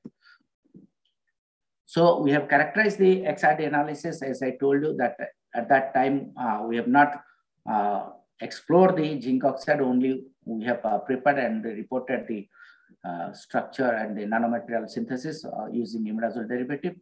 And this student has explored these things. So we carried out the XRD analysis. We have dispersed the zinc oxide, the nitrogen doped zinc oxide over reduced graphene oxide. And then we have carried out the SAM and EDAX measurement, and we have observed that appropriate doping is there, nitrogen as well as the reduced graphene oxide. The dispersion is quite significant. The TEM image of the nitrogen doped zinc oxide, we could see that it is of the range of around 40 nanometer. We have also calculated the surface area for the zinc oxide, N-doped zinc oxide, and it corresponds to 172.95 meters square per gram, with the average pore size ranging from 15 to 30 nanometer. All the materials that we are synthesizing from imidazole derivative, we have observed that they are quite porous in nature. And we have also carried out the Raman analysis of the N-doped zinc oxide. Then we thought that in AngioChem, in Langmuir, in 2010, it has been come across that the imidazole can be used as a oxide, as an corrosion inhibition when it has been done with respect to the oxide layer. If you are giving, then it protects. So we thought that can we think of the zinc oxide, N-doped zinc oxide, to have some corrosion inhibition. So one of my MSc project student, he carried out these things, and initial data we have observed. This has not been published yet because some more data is there. So then Tafel plot shows significant things which have very low corrosion current. So that indicates that the material is quite significantly effective for the prevention of the corrosion with respect to the mild steel in sodium chloride solution. Then the impedance spectroscopy also we have measured to see that its applicability further. You see that the zinc oxide is having a resistance for the mobility of the electron, but when it has been dispersed over the reduced graphene oxide, because of the conducting ability of the graphene oxide material, this resistance has been decreased. And that's the reason this specific capacitance is increasing often. Then the last part, we thought that when we know that the zinc oxides are very good ones for the photodegradation of the methylene blue dye. So we thought that can our compound, the nitrogen doped zinc oxide, will be efficient enough to protect, for degradation of the methylene blue dye. So we have explored and we have observed, we have taken the 250 nanometer light as well as the 350 nanometer light, and we have observed that significant degradation of the methylene blue, okay, corresponding when we are using the 250 nanometer light, corresponding to that, we have got 80.95% degradation with a very short period of time. And for 350 nanometer, it is 82.59% degradation over a period of 2 hours in both the cases when it has been kept in dark. So we have carried it out, these things, and we have observed the observation, and we have provided a suitable mechanism, proposed a mechanism for that. And this has been significantly well done.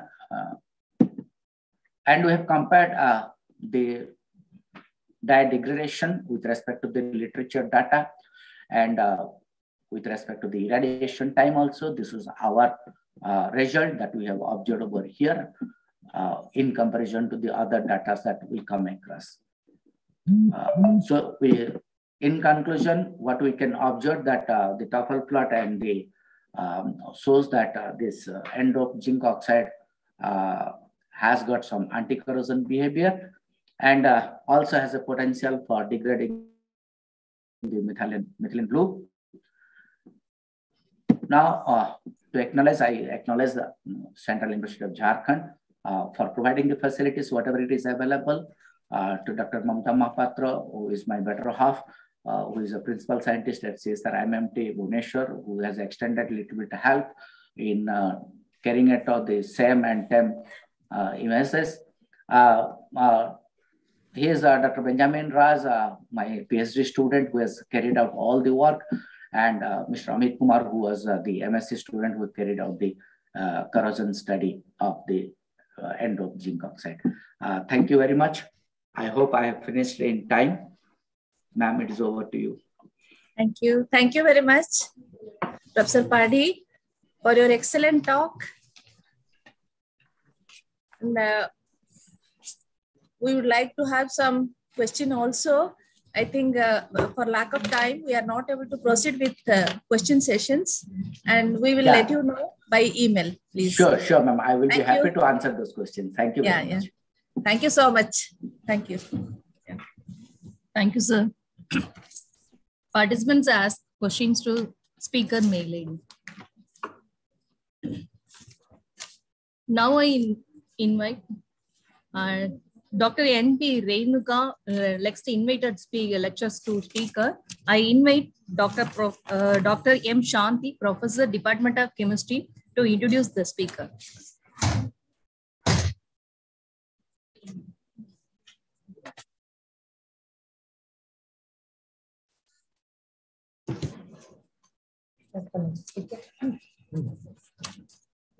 So good morning to all.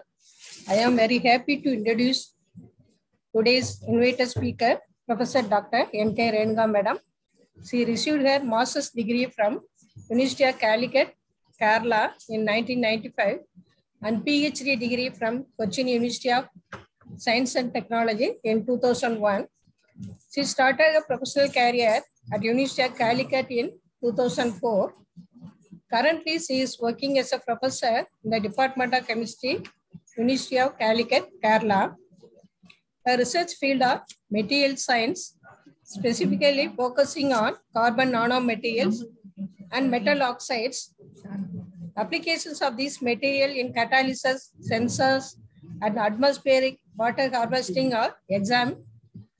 She produced 9 PhDs She published 60 research papers in various international journals. She has attended different seminars and conferences and presented her research articles. Today, she is going to tell you a lecture on surface functionalized graphene for water remediation. With this introduction, I invite Professor Dr. N.K. Renuka ma'am to present her invited lectures. Welcome, madam. Thank you, ma'am, for your kind words of introduction. Shall I share my screen? Yes, yes madam, you can share. Yes, ma'am.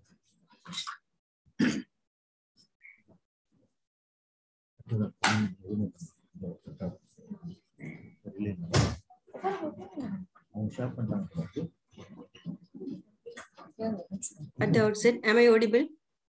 Yes, sir. Yes, ma'am. At the outset, I would like to thank Dr. Sasmita Das and the Department of Chemistry of Annamalai University for giving me this opportunity to share this platform. And today I would like to discuss some of our works on graphene, which we did in water remediation a few years ago.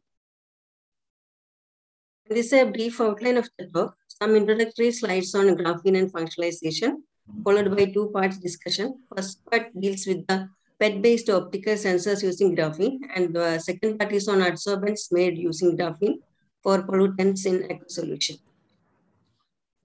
Graphene, I am sure you all know what is graphene now. The previous speaker has already mentioned the name in this seminar. Excuse me, ma'am. Yes. Your screen is not visible. Pardon? Your screen is not visible, ma'am. Please share. Now it's fine. Ah, okay. Now fine. No, can you see it, ma'am? No, it is audible. Audible. Shall I continue? Yes, Yeah, please continue. Okay, graphene is the latest entry in carbon nano world. And as you know, it is derived from graphite. It's a single layer material of graphite. And the first successful synthesis of graphene was made in 2004 by these two scientists from Manchester University. And they achieved this achievement from graphite by continuously peeling off individual layers of graphite using an adhesive tape. They could manage to get a simple graphene layer. And they found that it has got astounding properties. And for their work, they received Nobel Prize in Physics in 2010. And usually in the case of pure graphene, obviously, we will be expecting only sp2 carbons in a plane. But when we carry out the synthesis in a wet atmosphere or in water, there will be definitely some associated functional groups like carboxyl, hydroxyl, and epoxide groups on the surface. So sp3 defects also will be there in the graphene matrix. And it is also therefore called as reduced graphene oxide. Sorry for the disturbance. Please share your slides, ma'am. Not visible, ma'am. Not visible your slides, ma'am. Please share.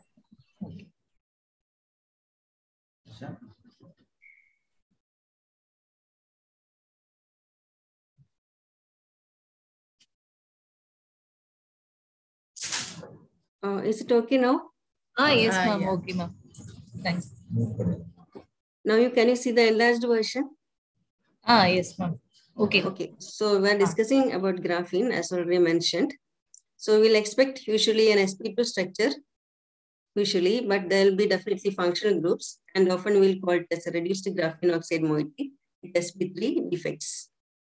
And it has a one atom thick species and has got some remarkable features.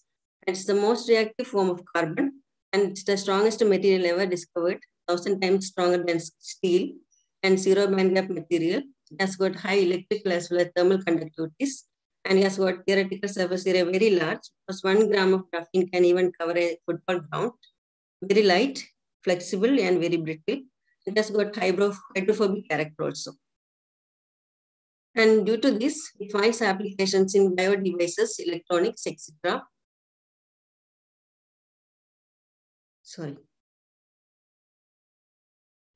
And then gas separation, energy production, storage, water remediation, sensors, etc. And the functionalization of the material graphene with suitable moieties widens the applicability of the material in different areas, and can be functionalized in two different ways. One is a covalent functionalization, where electron sharing will lead to covalent bond formation. And examples are addition of free radicals or dienophiles on sp2 carbons, and amide formation, etc. are the examples for covalent functionalization. And then we have the non-covalent functionalization, which leads to supramolecular assemblies. And the driving forces are pi-pi stacking, electrostatic forces, pi-ion forces, hydrogen bonding, etc. And this non-covalent functionalization we will focus on in this present lecture. And that leads to numerous applications in the different fields like biological, environmental, material synthesis, etc. And here, we are in the first part, we will be discussing the photo-induced electron transfer or PET-based optical sensors that we made out of graphene. And specifically, graphene rhodamin 60 supramolecular assembly we will discuss. And here we have the two components, graphene and rhodamin 60. And as you know, rhodamin 60 is a pink colored dye. And the main interaction or attractive force between these two is the pi-pi interaction. As you can see here, it's a model is given. And apart from that, there will be some dispersion forces that arises due to NH and OH groups present between these molecules. And what happens is when graphene is in contact with the rhodamin 60 particles in aqueous dispersion, there will be intermolecular force of attraction, weak forces of attraction that leads to supramolecular assembly formation as shown here. This is just a model of that. And here we go for the synthesis method. This is the Hammer's method, well-known method starting from graphite. First, we will oxidize graphite to get the graphite oxide, and then we'll exfoliate by ultrasonication to separate the different layers, and that will yield graphene oxide, which upon reduction will give graphene or simply reduced graphene oxide due to the presence of functional groups on that. Then we move to the characterization, and we found that it is a sheet-like carbon-like material with functional groups COOH, then OH and epoxide groups, which was further confirmed by the XPS spectroscopy and the Raman spectroscopy. And the Raman spectroscopy is an important tool for characterization of graphitic materials, because if it is a pure sp2 hybrid material without any sp3 defect, as you can see here, we can have only the G band, which accounts for the CC vibrations in plane, which is present in graphene. And as and when we substitute the sp2 carbon with an functional group, it becomes sp3, and definitely the orientation will be some sort of tetrahedral, and there will be CC out of plane or breathing vibrations also will be there. And here in this system, you can see that we have got two bands, T band as well as T bands. Hence, definitely it is a functionalized graphene or reduced graphene oxide that we have obtained, where OH groups, COH groups, and epoxide groups are present in the system. Then we'll come back to our graphene rhodamin 60 supramolecular assembly. And the consequence of this assembly formation is that the photophysical features of the dye is modified in presence of graphene. Photophysical features, you are familiar with the Jablonski diagram. Here we'll be talking about the fluorescence, which is the concomitant emission of radiation with absorption without much time lag, which happens in the duration of nanoseconds. So we'll be concentrating on the fluorimetric assay. So here you can see the rhodamin solution kept under UV radiation, which fluoresces with a pinkish orange color. And if you are adding graphene to it, as we have already mentioned, there is the formation of supramolecular assembly between graphene and rhodamin 60. And as a result, under UV radiation, the luminescence of the system is quenched as shown in the figure. And it is more visible in the spectroscopy data, fluorescence spectroscopy, fluorimetric assay. You can see that the topmost curve accounts for pure rhodamin, while the others, when you add successively graphene, you can see that the fluorescence of the system is successively quenched by the addition of graphene. And this is accounted by the photo-induced electron transfer or PET that is taking place in the system. Here what happens is rhodamin gets excited in the presence of photons, and excited electron is given to the graphene, acts as an acceptor of electrons or pointer. As a result, the electron is no more available for the radiative relaxation or fluorescence. And here, fluorophore is the donor here, and graphene is normally the acceptor. And this assembly, that is the solution which contains the supramolecular assembly of graphene and rhodamin, with quenched luminescence, is our present sensing unit. And here you can see the image of the solution under visible light. So this is our sensor. Then we analyzed various metal ions and other analytes for possible interference with the optical property of the supramolecular assembly. And we found that mercury ions are able to enhance the fluorescence of the quenched luminescence of the dye in presence of graphene. As you can see here, mercury ions is increasing the fluorescence of the system to the same pinkish orange color. And it's evident from the fluorescence spectral data also. Sensor has got a quantity luminescence, and while the presence of mercury enhances the fluorescence as given by the green line. So we have traced about 19 metal ions starting from mercury, cadmium, lead, iron, copper, zinc, etc. 19 metal ions we tested. We could see that only mercury is able to make such a change. And the first red bar, which is the lengthy bar, which represents the mercury. And the third one, which is having a milder length, is lead. And the last but one, it is a mixture of all ions except mercury, so that the mixture of ions is not able to produce a fluorescence enhancement. And the last bar shows that as and when we add a drop of mercury to the mixture of ions, the restoration of luminescence is again increased. So it is assuring that the unit can be used as a highly selective interference-free sensor for fluorimetric sensor for mercury ions. And it is visible through this image also. And you can see here that we have several solutions of metal ions in contact with the sensor unit. Only mercury is able to enhance the luminescence as given by this orange luminescence. Now you see what is the relevance of mercury sensing. As you all know, the toxic heavy metal ions are mercury, cadmium, arsenic, chromium, lead, etc. are highly toxic, and mercury is ranked 16th toxicity and is a toxic and of global concern due to its non-biodegradable nature, long-range transport in the atmosphere, persistence in the environment, biomagnification through the food chain. And here we have listed the toxic attributes of mercury, and we have heard of mercury poisoning. And acute mercury exposure leads to cutaneous and neurological disorder, loss of consciousness, then to coma, and finally death. And on to this, the maximum amount of mercury permissible in water is projected to be 2 parts per billion by the World Health Organization. I know what is the lowest concentration. That means we have 2 milligram in 10 raised to 6 gram of the solvent is allowed.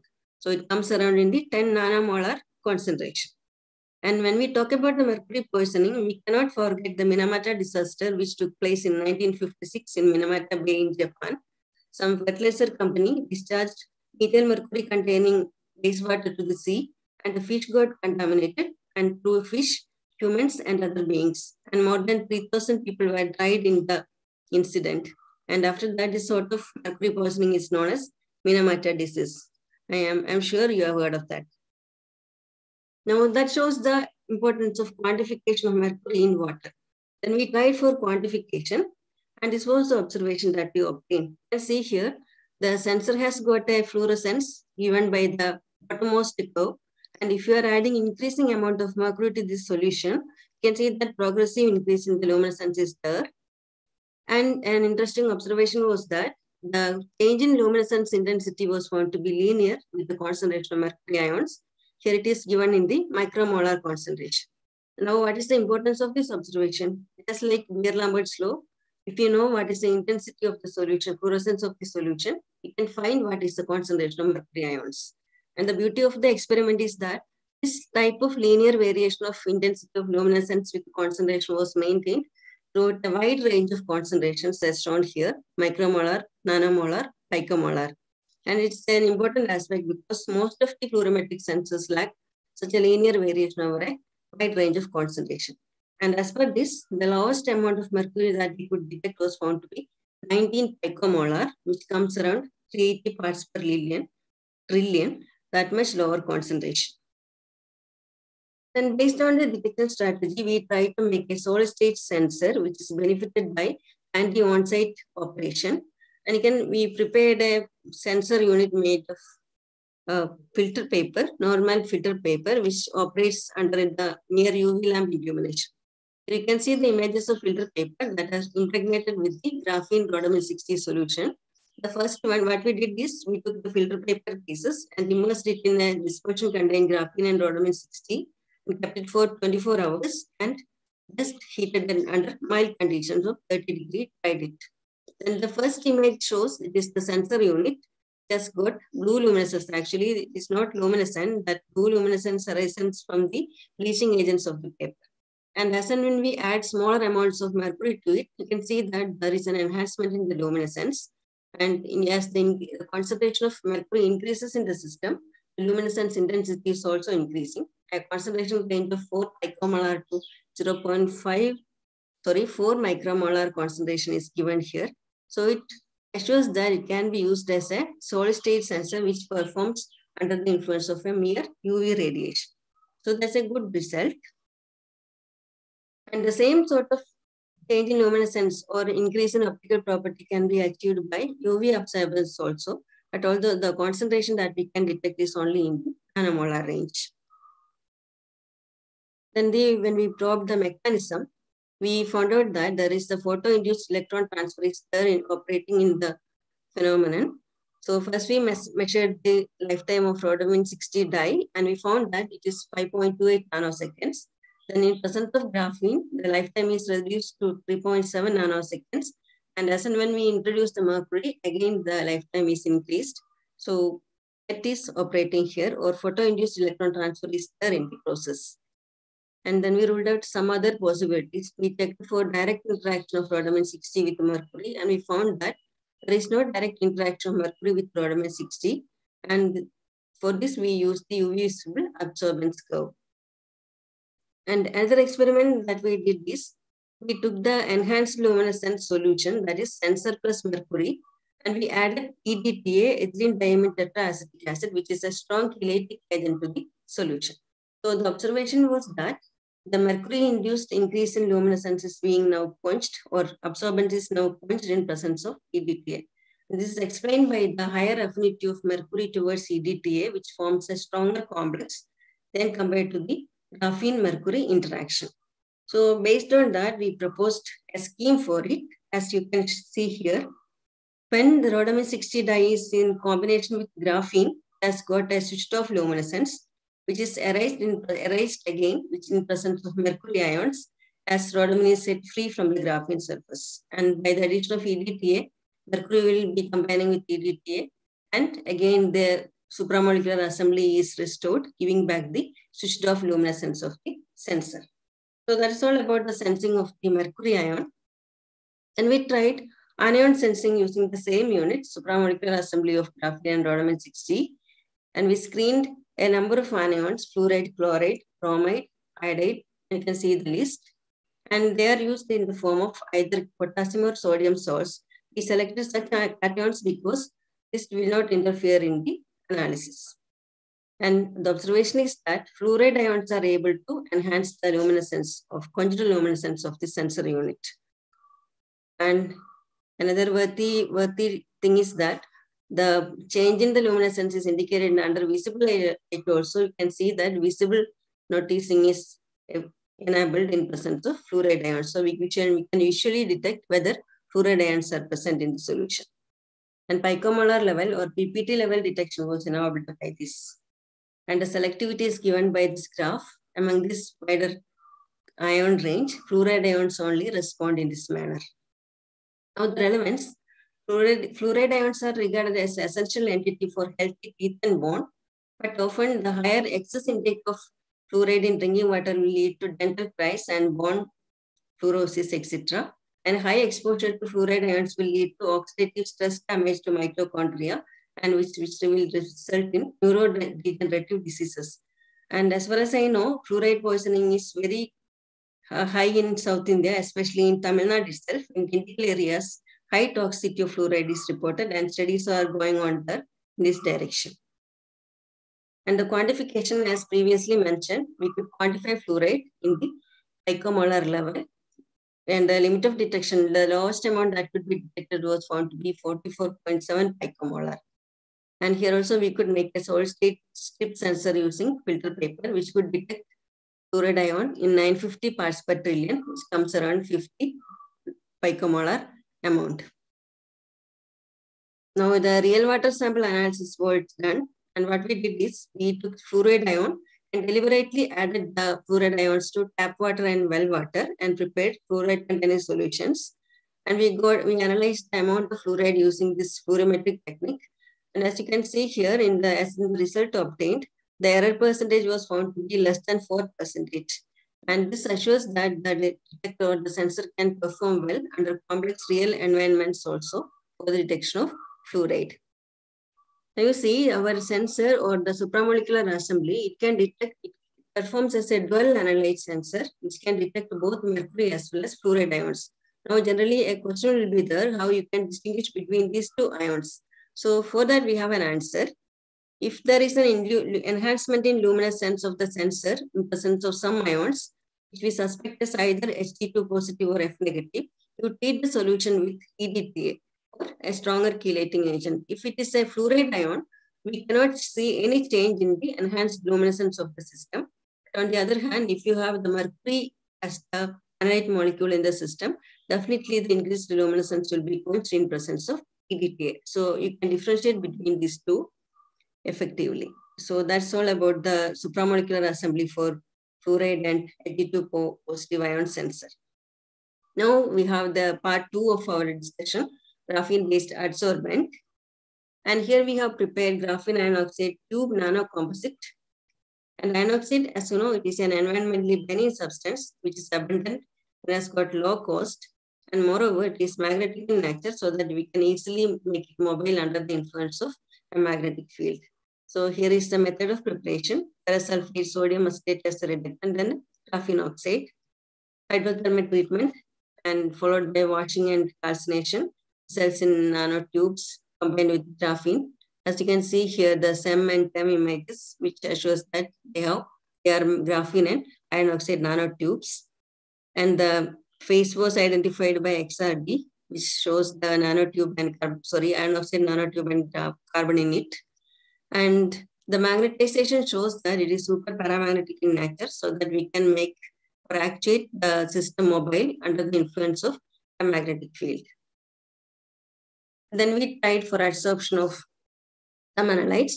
First, we tried heavy metal ions, chromium. Chromium is toxic and it is discharged to water bodies usually from the industries. And here I have given some images for a comparison. The first bottle, yellow one, is pure chromium. And the second one, chromium solution in contact with graphene. And a magnet is kept in be near to it. And the third one is iron oxide in the solution. And the last one, this iron oxide nanocomposite of graphene. And you can see that at the last stage, that is with the iron oxide graphene composite, we can remove all the chromium to one side.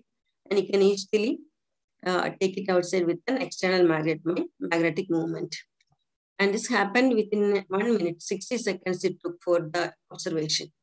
And the maximum adsorption capacity was found to be 106.38 milligram per gram. Then we took another analyte dye, methylene blue dye as the model. Here also same observation was obtained. Magnetic removal was achieved easily in 60 seconds, where the maximum adsorption efficiency was 250 milligram per gram. Now we attributed to the synergistic effect of high surface area graphene and the magnetic property of iron oxide, which enables facile removal of the toxicants from the aqueous solution. Then it shows that recyclability shows that they are considerably recyclable for 6 cycles, both in the case of chromium as well as methylene blue dye. And the last part, we tried it for oil adsorption. And we are aware of the hazardous nature of oils in the sea. Oils, sunken ships, they'll be discharging. Oil spill will be there in the sea and it will be hazardous for the environment, both living as well as non-living organisms. And for an adsorbent to be an ideal oil adsorbent, it should be hydrophobic as well as oleophilic, because we have to remove the oil from water. So the material should be hydrophobic and also it should have an affinity towards oleophilic. Here you can see the status of water on a hydrophilic surface, where water will be spreading entirely on the surface. And if it's on a hydrophobic surface, water will bead up on the surface with contact angle higher than 90. And if the contact angle is higher than 90, it's hydrophobic.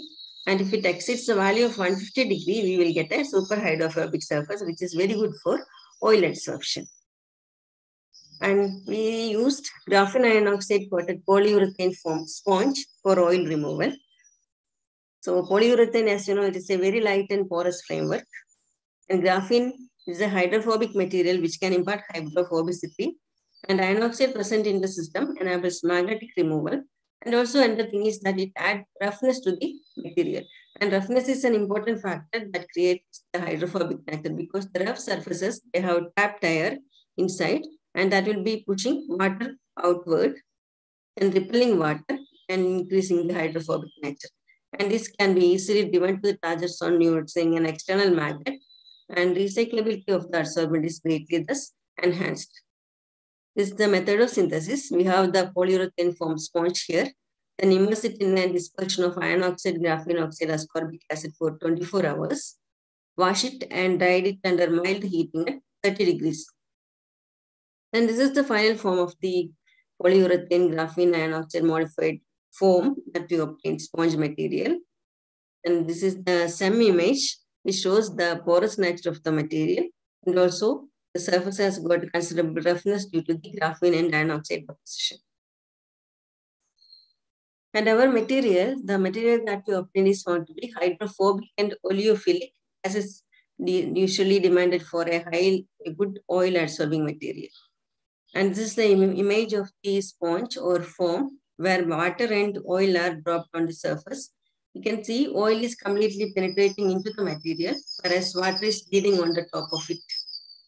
This is scientifically tested using the contact angle measurement. Oil is having a 0-degree contact angle, while water is having 158-degree contact angle. As already mentioned, it has become super hydrophobic as the contact angle is higher than 150 degree. Then magnetic actuation or mobility under magnetic field is enabled. As you can see here, a magnet is used to make it mobile. The person is holding a magnet there, and the sponge is moving towards the magnet. And this is the experiment done in oil adsorption. Here we have water in the beaker, and we have got 5 grams of oil, which is colored in oil blue dye. So blue color represents the oil part. And we have the sponge or foam, 80 milligram of sponge we took, or the foam, polyurethane foam we took. And you can see that after 20 seconds, almost all oil is removed from the water surface. And then we took another material, oil or organic compound, chloroform, which is denser and sink to bottom of the water. Here we have taken 4 grams of the chloroform, which is dyed in blue, and took the same amount of adsorbent form, 80 milligram. And the complete removal of the chloroform from water was affected in 10 seconds. It's a good result. Then we checked the adsorption efficiency of the polyurethane foam towards various organics. And we took bean oil, lubricating oil, diesel oil, chloroform, toluene, DMSO, DMF, acetone, all these we checked. And we could see that the adsorption efficiency of the foam is in the range 90 gram per gram to 316 gram per gram. A very good result for this type of adsorbents. Then we checked the reusability. You took the material. After adsorption, you simply squeeze off the oil from this foam, then use it again. And in the case of chloroform, successful application was enabled for 150 cycles without much loss in efficiency. And for the bean oil, we checked and we found that it can be reused for 120 cycles, over 120 cycles without much loss in efficiency.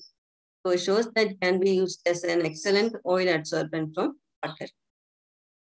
So to conclude, we have seen the formation of graphene rhodamine-60 supramolecular assembly, which would detect either mercury ion or fluoride ion, which is very low concentrations of picomolar level, which can be obtained under UV illumination, and more specifically with fluorescence spectroscopy as shown here. And we have prepared iron oxide nanotube hybrid, which is efficient for adsorbing toxic pollutants from water, as evident from the results of chromium and methylene blue adsorption. And finally, we have prepared an foam, polyurethane foam modified by iron oxide and graphene, which is made hydrophobic by the deposition, which could perform well in oil adsorption. And I should thank my student Anju M. She only did all these works. And finally, thank you for your patience.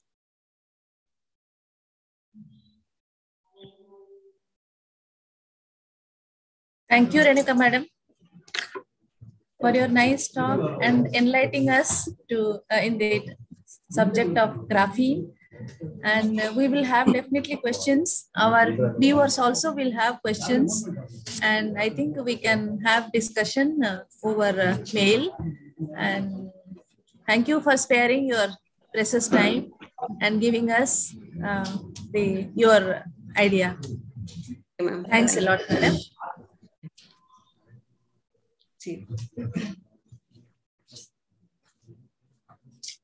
Thank you, ma'am. Now I invite Dr. G. Ramalingam, professor, to introduce the invited speaker 3.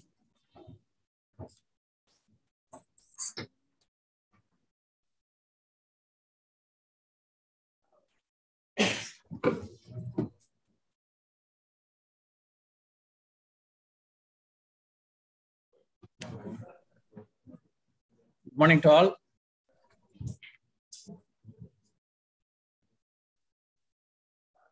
First of all, I would like to thank the convener and co-conveners to giving me the opportunity to introduce Professor C. Ramalingam, the next speaker. Respected Registrar K. Sitaraman and Dean of our faculty, Ramasamy sir, and our HOD, Padanayaki madam, and convener Sashmita Das, co-conveners Sandil Kumar and Vidyasagar sir. Now, I am introducing the next speaker, Professor C. Ramalingam. He is our department of PhD scholar. He did his PhD under Professor S. Kabilan the year 2002. At presently, he is working as a professor, Department of Chemistry, Kalasalingam Academic of Research and Education. He has worked as a dean from June 2017 to September 21, and also as a dean, freshman engineering from 2019 to till date, the same institution. And he has visited abroad as a visiting research professor at various countries, especially for Japan and Republic of Korea.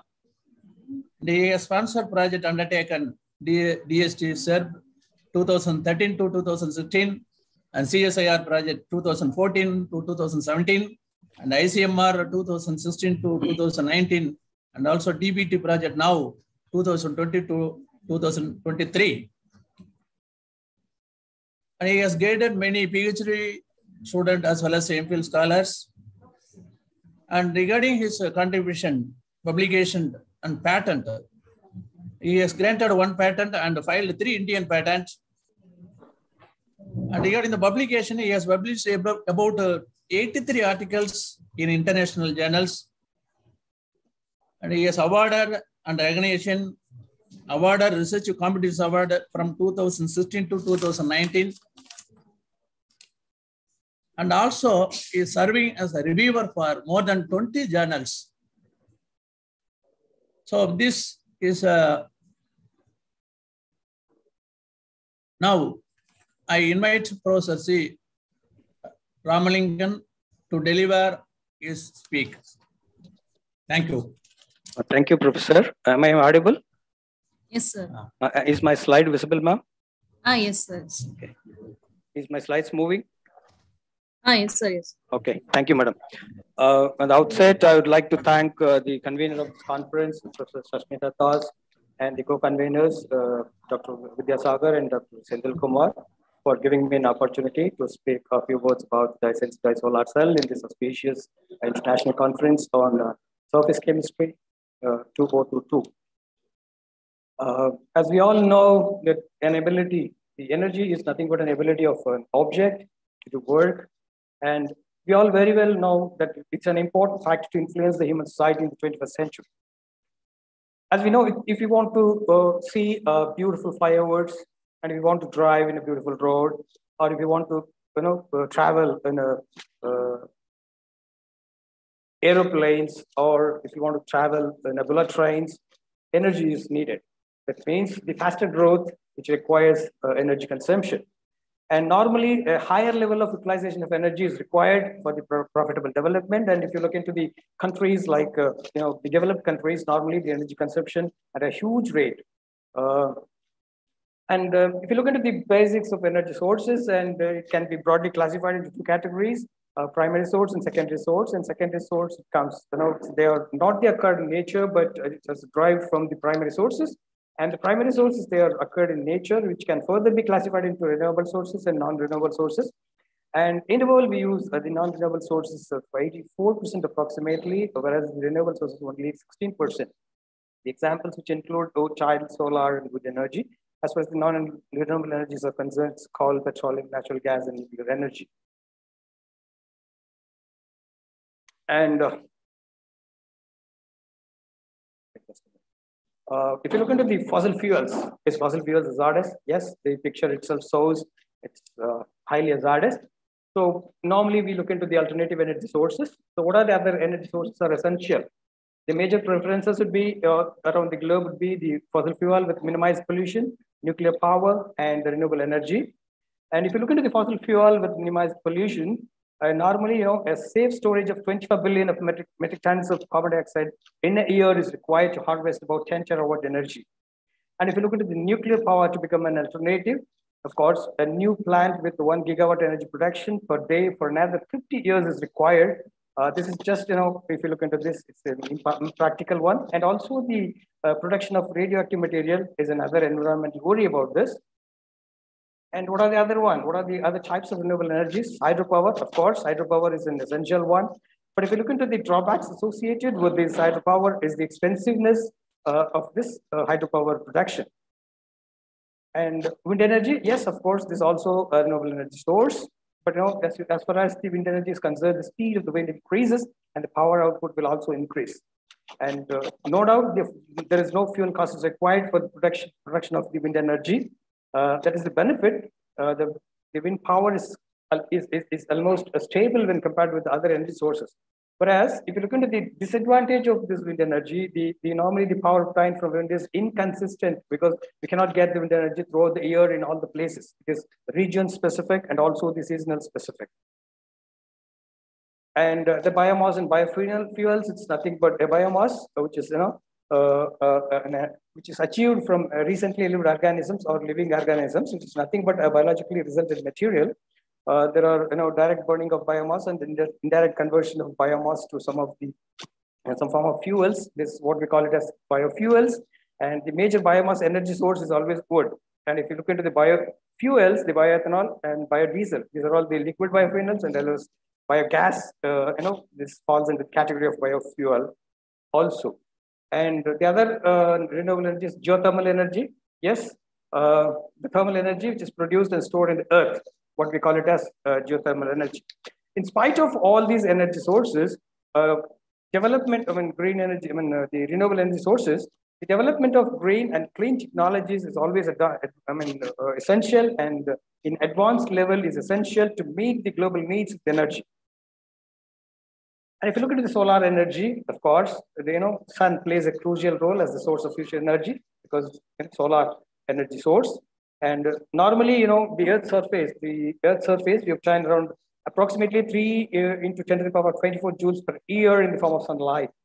So this energy is approximately 10 to the power of 4 times greater than the energy utilization of the world.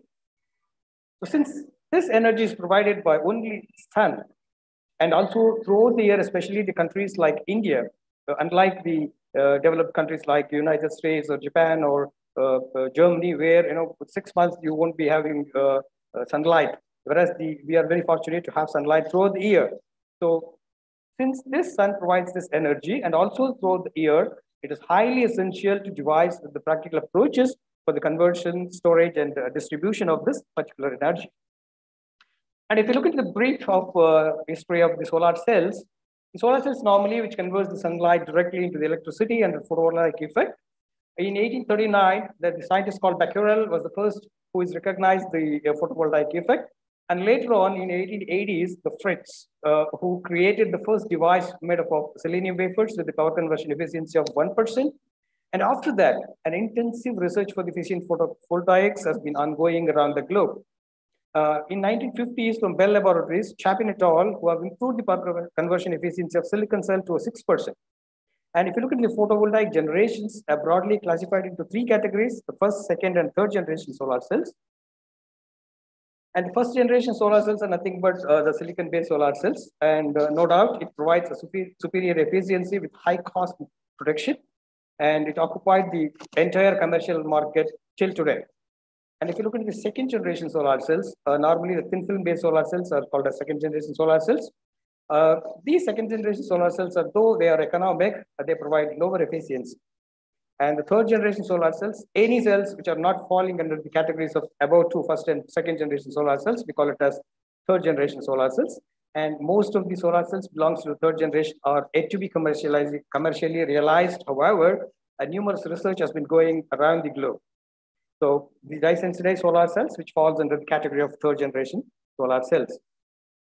And if you see the history of dye-sensitized solar cells, since late 1960s, the generation of electricity from dyes is known. And the initial attempt for the electricity generation from the dye-sensitized semiconductor was from zinc oxide sensitized on the chlorophyll, which is called as a natural-based dye. In 1980s, the first picture of a recent dye-sensitized solar cell was emerged. But a great breakthrough has been happened in the 1991 after the discovery of great cells, ruthenium-based dye in the field of dye-sensitized solar cells. He has published a paper in Nature in 1991. After that Nature paper, the researchers around the globe have been intensively working on the dye-sensitized solar cells. And he made that it was established in his institution that the dye-sensitized solar cells can be a practicable source of alternative energy. So he obtained the ruthenium incorporated dye-sensitized solar cells for the power conversion efficiency of 11.5%. And later his group modified with the zinc processing dye and the cobalt-based electrolyte, and they could be able to improve the power conversion efficiency 12%. And later on, a group from China, they have improved the power conversion efficiency to 15% based on the parylene-based dyes. And what are the advantages of dye-sensitized solar cells? Of course, the dye-sensitized solar cells power conversion efficiency are not superior than the first and second generations, whereas it has some advantages. In the case of dye-sensitized solar cells, it is temperature independent. You can have 25 to 65 degrees centigrade, and especially in places where the temperature changes happens from season to season. So this is quite independent to the temperature. Whereas if you look into the silicon-based solar cells, and approximately of 20% energy is reduced, production is reduced, and the efficiency is better in cloudy conditions also compared to silicon-based solar cells. Then sensitiveness of the incident angle to irradiation of light is less. Otherwise you need to have the solar panel in the right angles to each other, right angles to the sunlight. But here it is not much sensitive to the incident light, so that moving of the solar panel can be reduced, and it can be expected, of course, to be cost effective and advantageous. And in this case, the purification steps like high vacuum technologies are not required. And this technology can also be adopted to the extended up to the terawatt, because here the material supply is it's not really a problem because the sun is the source of material.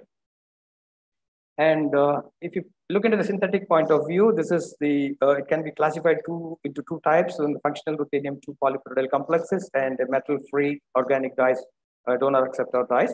So these are the dyes which have been synthesized and applied as a sensitizer by the group of Gratchen. And the second one is metal-free organic dyes. And then if you look into the operation principle of this dye-sensitized solar cells, we have 5 important components here: the photoanode, the semiconductor metal oxide film, sensitizer, electrolyte, and counter electrode. At the heart of the system is a mesoporous oxide layer. As you can see here, this titanium dioxide, the material of choice normally. And there are so many other materials that have also been used.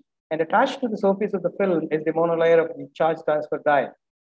We, being an organic chemist, we focus mainly on the synthesis of the dyes with various acceptor groups to graft on the semiconductor surfaces. And the photoexcitation of the dye results in the injection of an electron into the conduction band of the oxide layer. And then the original state of the dye is subsequently restored by electron donation from the electrolyte. Normally, when organic solvent, which containing the redox system, like iodine and triiodide, we have used here as an electrolyte system. And the regeneration of the sensitizer by iodine intercepts the recapture of the conduction band electrons by the oxidized dye. So the iodide is regenerated in turn by the reduction of this iodine triiodide couple, and thereby it regenerates the dye. So overall, the device generates electric power from light without suffering any permanent damage. And if you look into the international status, these are the important scientists who have done a significant contribution in the dye-sensitized solar cell world. That's Michael Bratchell. This is the first one, is the Michael Bratchell from Nicole Polytechnic, Professor Kojiro Hara from AIST, Professor Lee Chung-san from RIT, and Professor Ko Jae-jong from Korea University. And also Professor Jetelin and James Durant, Anders Ekfeldt, Mario Larak, and Hitia. These are some of the notable scientific personalities who have done a significant contribution in the area of dye-sensitized solar cells. And also some of the multinational industries which involved in DSSC research, or Sony, Daisel, Fujikura, Sonorex. There are a number of industries who have been either producing the solar cells, solar energy, or producing the materials for the solar energy harvesting. And if you look into the national status of the dye-sensitized solar cell, particularly in India, I would like to point out this: the Professor Michael Bratchell was the winner of 2010 Millennium Technology Prize, which is supposed to be the next to the Nobel Prize, And when he was receiving this prize, he pointed out that India will stand significantly to gain from us new technology on solar power, because it is cheap, green, and efficient. And he is particularly interested in India. He then added, while receiving this prize in during 2010. And also the solar cooling will immensely, when he was giving an interview to the IINS, he told that solar energy cooling will immensely help India, as refrigeration is directly related to health issues. And if you look into the Indian scenario, a couple of major issues in India: electricity, of course. Very recently, we had a lot of power shutdown, and now it is comparatively is okay, but still there are many places we are in need of huge electricity. We have rural areas, a lot of rural areas. And another important thing is the cost of petrol. It is increasing like anything every day, and we know everybody. So solar cells can provide solution for the above, along with water purification and etc. So we have been concentrating on the organic dyes in dye-sensitized solar cells. Normally, the general structural core of the organic dyes, which has the spacer, donor, and acceptor. The donors can push the electrons through the spacer and acceptor. We must have an acceptor will graft on the semiconductor surface. And this, the advantages of using the organic dyes, normally, to devise the molecular architecture. Revising the molecular architecture is comparatively easy when compared with the organometallics. And since it is an organic molecule, we can conveniently design and synthesize. And they are superior to noble metal complexes if you look into the environmental and cost issues are concerned. And also to tune the absorption over a broad spectral range and to achieve the high power conversion having epsilon molar extinction coefficient, different light absorbing groups can be incorporated into the organic framework. Whereas if you look into the organometallics, it is a bit difficult. And the designing principle for an ideal sensitizer, normally a sensitizer must be having at least one anchoring group, which has to graft on the semiconducting surfaces. And the LUMO of the dye must be upper than the conduction band of semiconductor. And similarly, the HOMO of the dye must be lower than the redox potential of the electrolyte. The molar extinction coefficient of the dye must be higher than the sunlight's wide range in order to obtain high light harvesting efficiency.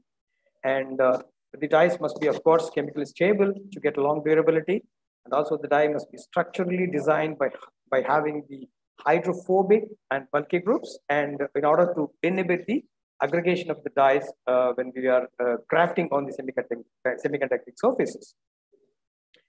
And as far as the organic molecules are concerned, there are various types of organic family are incorporated, synthesizing various dyes by the researchers around the globe. Some of them are included here, which is tetrahydroquinolines, fluorine, carbazole, coumarin, hemethionine, anthraquinone, indolin, perilene, and so on. A wide range of structural motifs have been utilized for the synthesis of a new novel organic dyes as an efficient sensitizer in the dye-sensitized solar cells. And we have been concentrated on phenothiazine-based dye-sensitized solar cells. Why we are interested in phenothiazine? If you look into the structural core of phenothiazine, which is non-planar, which has the butterfly conformation, this conformation can hamper the aggregation as well as the formation of molecular excimers. And the electron richness, because of the presence of sulfur and nitrogen, this makes the phenothiazine an efficient donor, and also this can act as a spacer cum donor. And the large pi conjugate system, you have a few 3 rings, so a larger pi conjugate system it has. So the phenothiazines play a major role in dye-sensitized solar cells. And if you look into the brief history of phenothiazine, here the phenothiazine core is acting as an electron donor, and the cyanocrylic acid and rhodanine acetic acid were used as an electron acceptor, and also these rhodanine acetic acid and also the cyanocrylic acid functional groups are used to graft on the semiconducting surfaces so that the electron transfer from the dye after absorption the dye to the semiconducting surface is facile. And this was discovered by Sun et al. In 2007.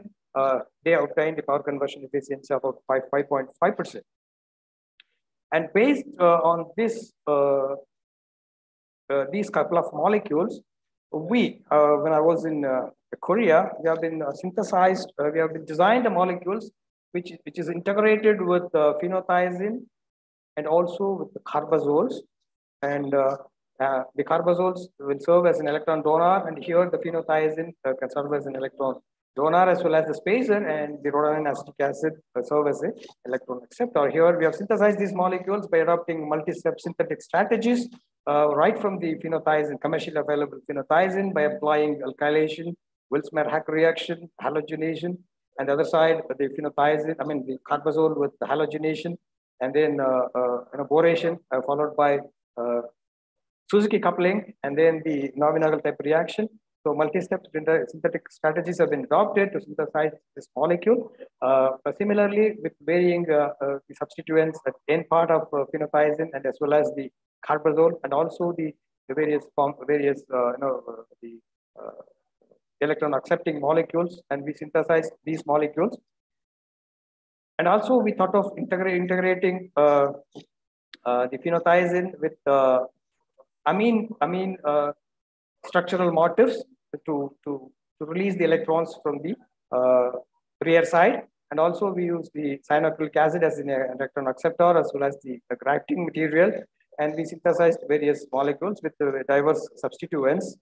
And after completing this, after spending two and a half years almost, and similarly here also, we just twisted between the carbazole and phenothiazine. As you can see here the phenothiazine is in the peripheral position and the carbazole in the middle position, which serves as the electron donor as well as the spacer. And we just interchanged the carbazole as well as the phenothiazine here. And similar to the earlier cases, we used rhodanine acetic acid and cyanoacetic acid. We obtained the highest molecule, the molecule with highest power conversion efficiency was identified as the N-XL substituted molecule. And when we were writing the paper, and unfortunately, the same work was published by Kao et al. In Dyes and Pigments. So we had no other choice. We left the work there. And later on, while synthesizing these molecules, being an organic chemist, we developed a couple of a method for the eventual step of Nominagal reaction for the synthesis of dyes. So we thought of using some different methods for the the synthetic methodology for this. And in that case, we have synthesized a mechanochemical approach for this molecule. and which we have published in Catalyst later and after joining this Kalasaningam Academy of Research and Education. And similarly, a green methodology we have developed for the catalyst-free conditions for this, and the mechanistic, the possible mechanism for the this Navier-Nagal reaction has been published in Singlet. And similarly, we have developed another Navier-Nagal reaction with amides also. So within the previous cases, it is acrylonitriles and the acetate-based molecules, and the free amino groups we could not be able to make it in that. So these molecules we used for the further functionalization because of the free NH2 group. So in our extension of this reaction, we have achieved this also, and this paper has been published in Chatterjee letter. And while doing the synthesis of those dyes, we were trying to crystallize at least any one of the dyes, but unfortunately we could not able to do that. And but fortunately we could able to synthesize crystallize the dye, the precursor of the dyes. So these are a couple of examples which we have published in JMS in 2017, and also these are other couple of the intermediates, that is the precursor of the final product, and these are published in JMS molecules. And here we have synthesized now. We thought of in the earlier case we have introduced the carbazole and the amino groups in the peripheral part of the 6th position of the phenothiazine. Now we thought of incorporating these carbazoles in the N position of the phenothiazine. This after coming to this Kalasaningam Academy of Research and Education, we have started in my group, and using this the cyanoacrylic acid as the electron acceptor, and similarly changing the various, as you can see here, various substituents here, various chain lengths and various acceptor groups, and eventually we found that the molecule which possesses N-butyl substituent at the carbazole, which has the power conversion efficiency of 8.8%, and which has published in physical chemistry and chemical physics. And also we thought of sterically congested carbazole motifs decorated phenothiazine to incorporate here in this phenothiazine. You can see here we have introduced carbazole with sterically congested tertiary butyl group in the 3 and 6 position of the carbazoles, and here also, as you know, this multi-step synthetic strategy, and we have synthesized with using the rhodamine acetic acid as the acceptor, and these molecules, and also a further incorporation of the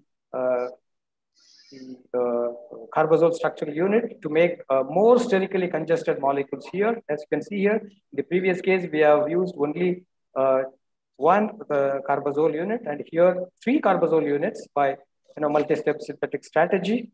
Here it's a phenothiazine, and here it's carbazole, and here both are the other 2 carbazoles as the electron donors, and here the middle carbazole and the phenothiazine can serve as electron donor as well as the spacer, and we could able to obtain a molecule with only 4.3% of power conversion efficiency with the N-butyl substituent on the phenothiazine core. And later on, we thought of replacing this rhodamine acetic acid by the cyanoacrylic acid in the mono carbazole integrated molecule, phenothiazine-based molecules, and we synthesized these molecules. And similarly, the 3 carbazole integrated molecule also with the incorporation of cyanoacrylic acid. So the replacing the rhodamine acetic acid by the cyanoacrylic acid, which can improve the power conversion efficiency up to the 8%. That means the crafting of the cyanoacrylic acid over the titanium surface is more efficient than the rhodamine acetic acid. As a result, the good electron transfer from the dye to the conduction band of the semiconductor happens. So this we could able to improve from 4% to 8% by using this multiple cyanoacrylic acid as the accept our molecule, and this paper has been published in Electrochemical Act in 2017. And then we thought of incorporating, instead of carbazole unit, we have introduced the fluorines with multiple alkyl substituents, because the alkyl substituents are essential to for the solubility. As you know, it is even the length of the chain increases, the solubility also increases, and also to make the surface hydrophobic, it is required, and we integrated the phenothiazine, and here we have integrated with the fluorine units, and again we have introduced the rhodamine acetic acid as well as the cyanoacrylic acid as the grafting materials, and we could able to prime the molecule, the most efficient molecule with the 8% with the power command, the fluorine molecule with the ethyl substituent, diethyl substituent on the fluorine unit. Diethyl substituent on the fluorine unit can improve the power conversion efficiency to 8% in this case. And this paper has been published in Electrochemical Act in 2018.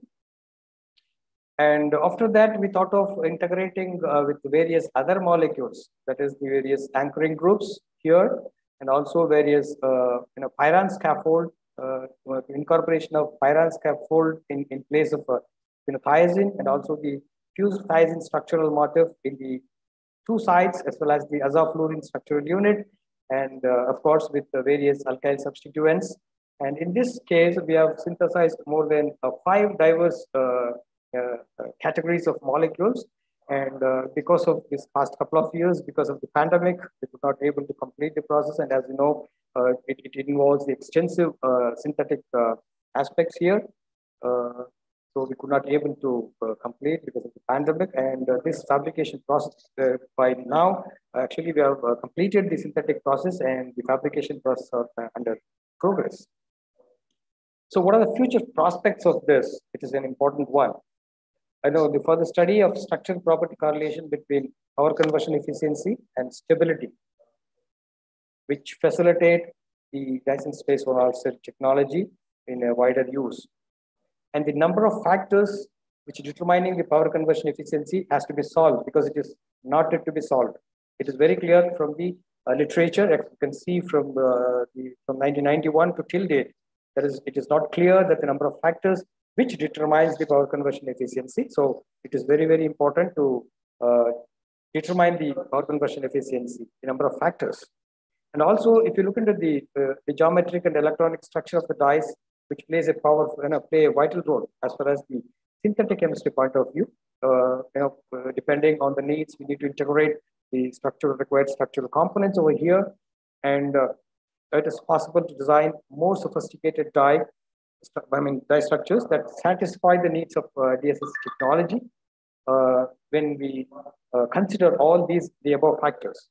Therefore, the development of conceptually new design for the new design for the constructing organic dyes is a very, very important and an urgent challenge for the scientific community around the world. So since we have given a very short time, I was trying to complete it on time.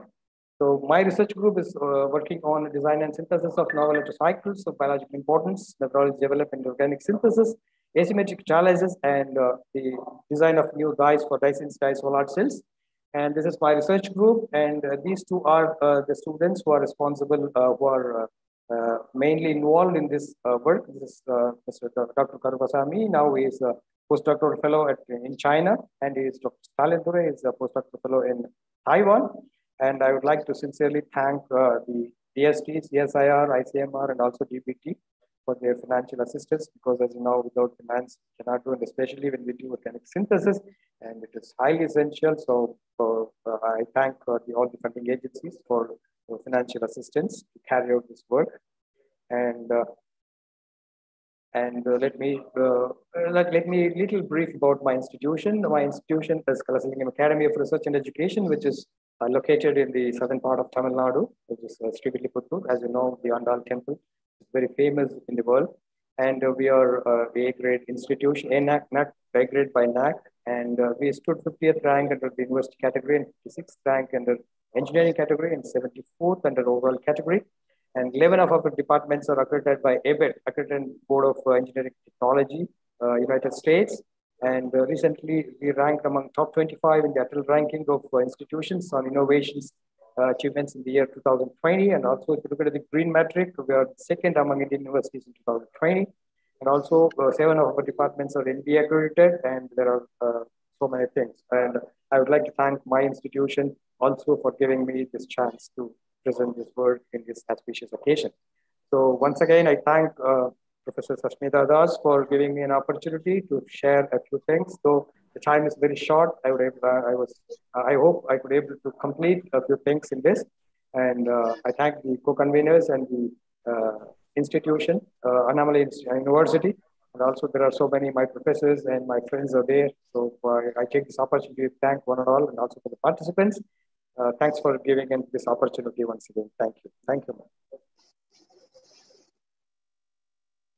Thank you, Dr. Ramalingan, for your nice talk on dye sensitization. And being an alumnus, our research scholars also had a direct interaction with you. And I hope they would have been sensitized by your talk. And maybe in future, I will ask them to contact you regarding this kind of problems. And today, for lack of time, we are not able to go to the question session. So anyway, we will be in touch, and through email, we can ask the students to contact you and get to know whatever doubts they have. Thank you. Thank you very much. Thank you, sir. Now I invite Dr. S. Palamalai, Professor, Department of Chemistry, Annamalai University, to introduce invited speaker 4. Good afternoon to all.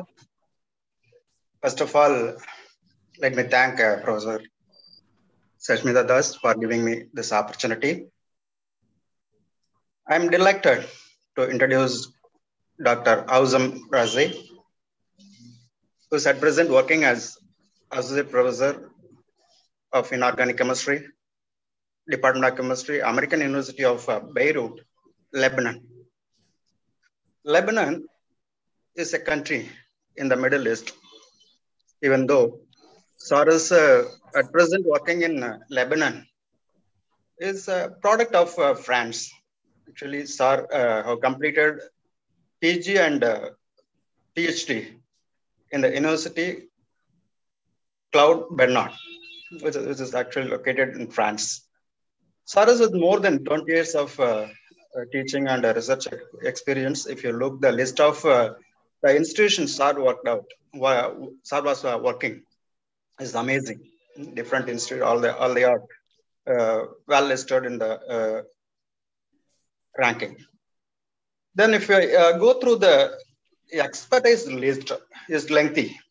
I'm not able to read all because such a all-round performance in chemistry is remote almost. SAR is at present teaching inorganic, but expert physical chemistry, material science, material chemistry, surface chemistry, absorption, and physical chemistry, then including biocatalysis. Such a wider range of experience is with the SAR. So as I mentioned earlier, I'm delighted to introduce such a huge personality. If you go through the professional activities of our Professor Azam Razi, SAR is member of the editorial board for scientific reports, which is from Nature Research Group. SAR also is a technical expert at the Lebanese Ministry of Education and Higher Education. If you go through the referee list, a huge list I have in my hand, SAR is almost 20 numbers. In 20 numbers of journal, SAR is working as a referee, including ACS, Taylor and Francis, elsewhere, Springer, etc. Then if I look the list of publications, all they are highlighted. SAR has more than 50 research papers. SAR is having with a citation of 2,147 with the Hatch index 21. So SAR is with a fantastic career in his biodata. So let us all be prepared to get advancement in the topic of curcumin loaded metal oxide aerosols. Let me welcome Dr. Hazem Razi to give his lecture. Thank you, sir, for this introduction. May I share my screen?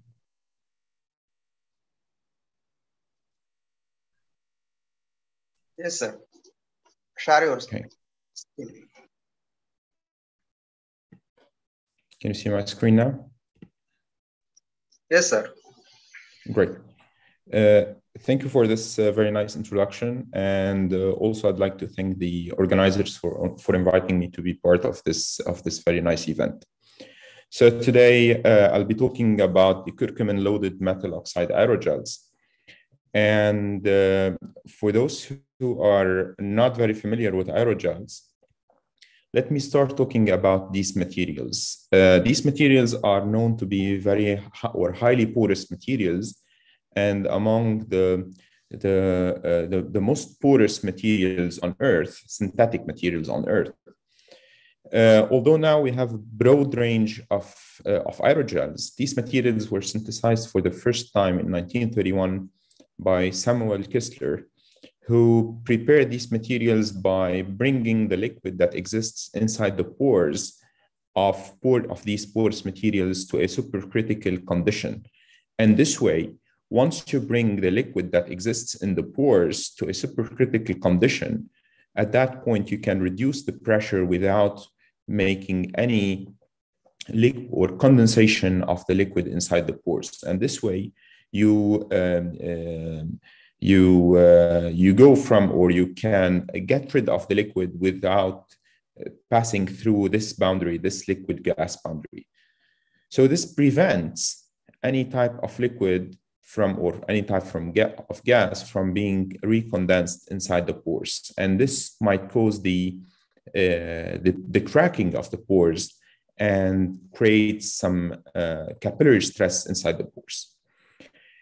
These aerogels, or the ones that I will be talking about, they fall under the class of sol gel materials. And if I want to summarize quickly what is the sol gel process, it's made of steps where we start from a colloidal suspension, where this suspension is a phase where we have small particles that are existing in the medium. And then after condensation, they will go into a sol, and this is the technical word of this colloidal suspension, where particles are existing in liquids. And then after gelation, they create a gel, and within this gel we have a liquid that is filling the pores. That's why the idea is to get rid of this liquid without getting any stress on the pores and making them to crack and to shrink.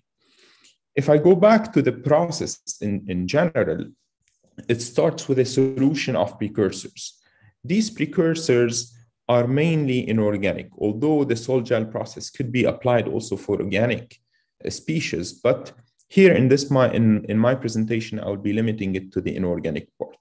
So starting from a solution of precursors, after condensation, they will make the sol that I mentioned earlier. This sol could be used in different ways. Either we can put it on a surface by spraying the material on the surface, or by coating, either by spin coating or by dip coating, in order to get a liquid that can be densified to make a thin film. Or we can draw these sols to make fibers, or we can simply dry them to get powders. What is important for me is when they gel. After gelation, they create a network. And this network, as I said earlier, it's filled with liquid. Now, if when I put something inside this network, or if when I use the surface of this network, so the surface of this material for specific chemical reactions, we need to get rid of this liquid. One simple way to do it is by simple evaporation.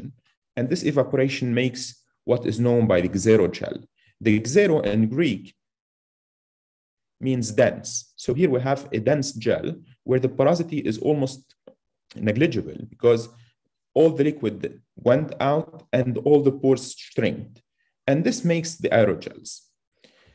What I'm interested in is how to get rid of this liquid without shrinking the pores. And this can be done by supercritical drying, the technique that I mentioned earlier, to get the materials known by aerogel.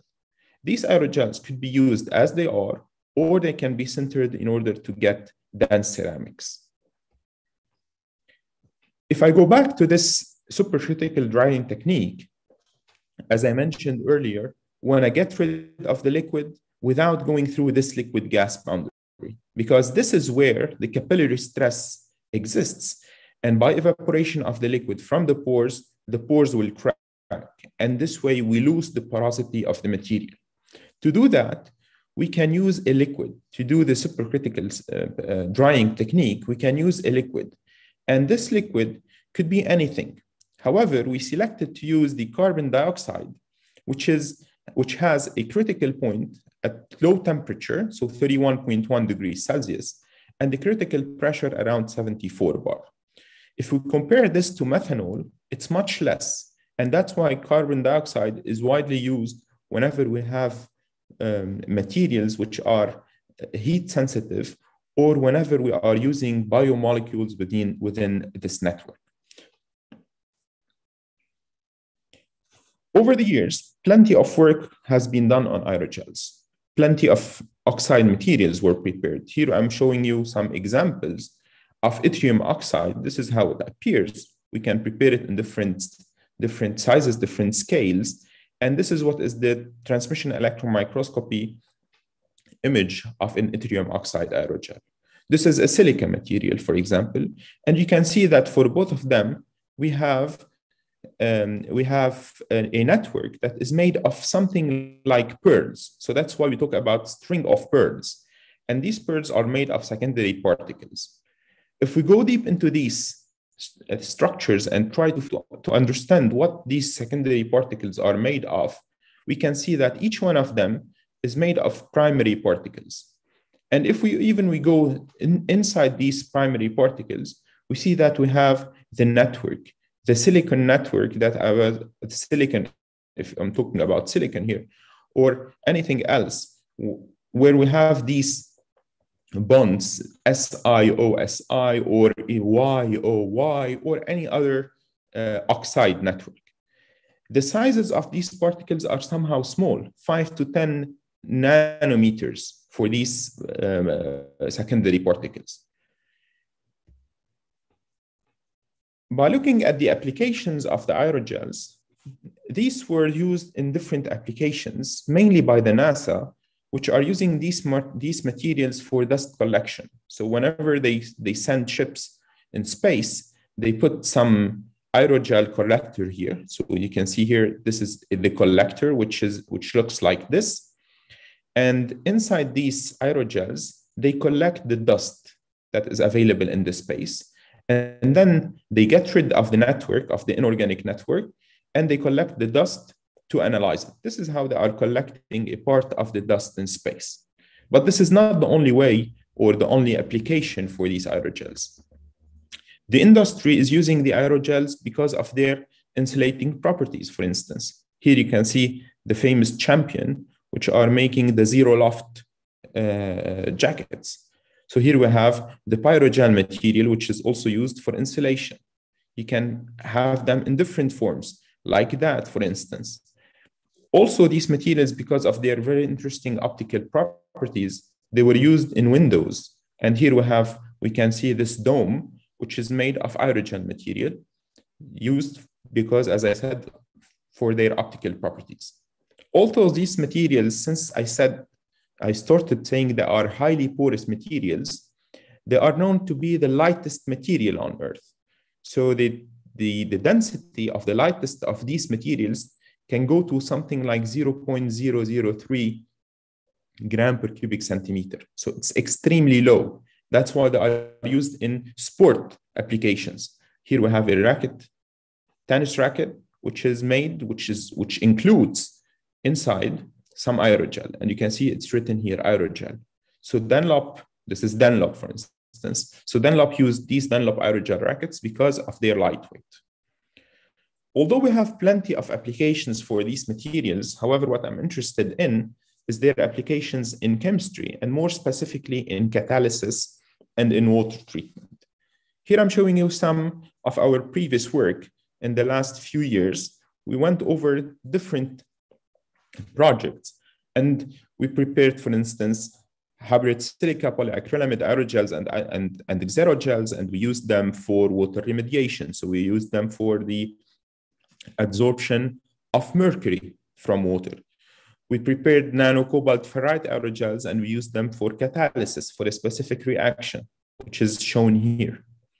Also, we functionalized the surface of the silica aerogels to use them as hosts for polyoxymetalates. So we immobilized and entrapped polyoxymetalates onto silica and titanium aerogels, and we tested their catalytic activity, how the presence of the inorganic network enhances the activity of this inorganic cluster. Also, we prepared we tested silica and titanium aerogels for water treatment. So these materials were never used for water treatment, like the adsorption of organic dyes or the adsorption of toxic metals. So we tested them for the adsorption of dyes. Here we have an azo dye on titania. For the silica, we tested it for different types of organic molecules, including the methylene blue. Also, we prepared nickel alumina oxide aerogels, and we tested them for the adsorption of azo dyes, so for water treatment. Very recently, also we investigated the possibility of using these silica aerogels as molecular imprinting materials. So where we have put a molecule as a template, then we removed it from the porosity of the material, and then we tested the material and checked its selectivity towards this specific molecule and other similar molecules. So this was the first molecularly imprinted aerogels ever published. Also, we used these materials for catalysis, and more specifically for biodiesel production. So we used calcium oxide and aluminum oxide aerogels for biodiesel production. So you can see from this wide spectrum that we're not limiting our work to one specific metal oxide. However, we are covering a very broad range of metal oxides for their use as catalysts, as aerogels for catalysis and for water treatment. In the current work, I will be talking about one of our very recent work, which was the loading of aerogels, several types of oxide aerogels, with curcumin. Curcumin, which is a molecule, which is a polyphenol, and that has this IUPAC name. It's a molecule that has several benefits in medical applications, mainly because it's known to be an antioxidant and anti-inflammatory molecule. But this molecule also is used for fluorescence probing and for sensing applications. Recent works have shown that these materials can be encapsulated or entrapped within different structures. I'm showing you them some examples of this. In liposomes, for example, my collaborator on this work, Dr. Digambara Patra, was succeeded in encapsulating the curcumin in different types of liposomes. A different work was done where curcumin was entrapped also in emulsions. In microgels, for instance, here, this work showed how the curcumin was entrapped in microgels or in discoidal polymeric particles here. Also, In recent years, some organic aerogels were used for the entrapment of curcumin. And here are two of the very recent works that were published where curcumin was entrapped in chitosan aerogel and in pectin aerogel. The current work addresses the entrapment or the loading of curcumin within metal oxide aerogels, so within inorganic aerogels. And this is something that was never tested. So aerogels, metal oxide aerogels were never used for the entrapment of curcumin. So we tried to understand how this material will behave in the presence of curcumin and if the organic molecule will be stable within this type of structure. This work was recently published in RSC Advances in 2021. To prepare the materials, we went through a very simple technique where we mixed our precursors, the metal salt, because we started with different type of metals, and I will be talking about these metals later on.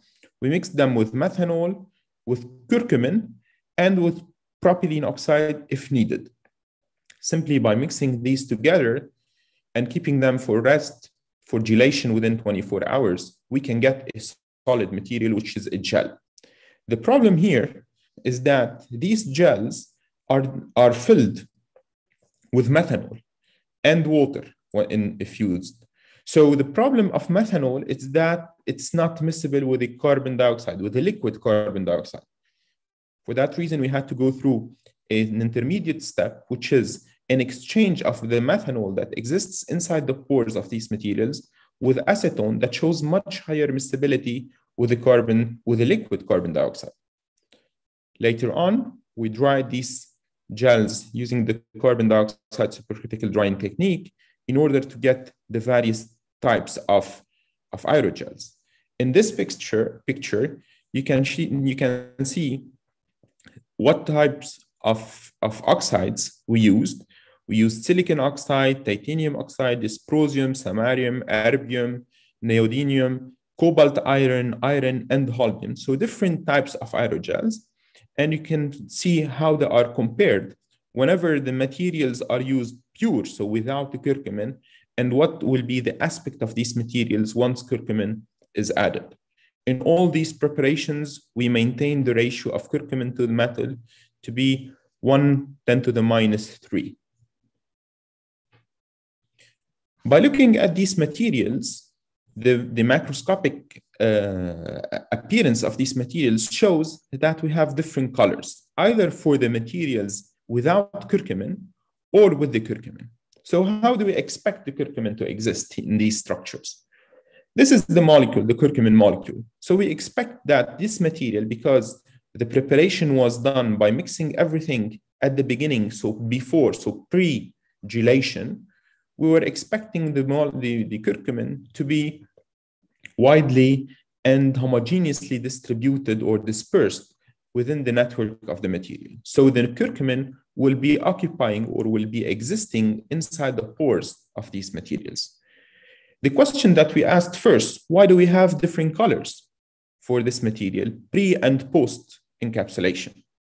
So the answer is that because we have different kinetics of the hydrolysis and condensation of the precursors. So we're starting from different inorganic precursors that each one of them shows a different kinetics for the hydrolysis and condensation. And accordingly, we'll have different sizes of the secondary particles.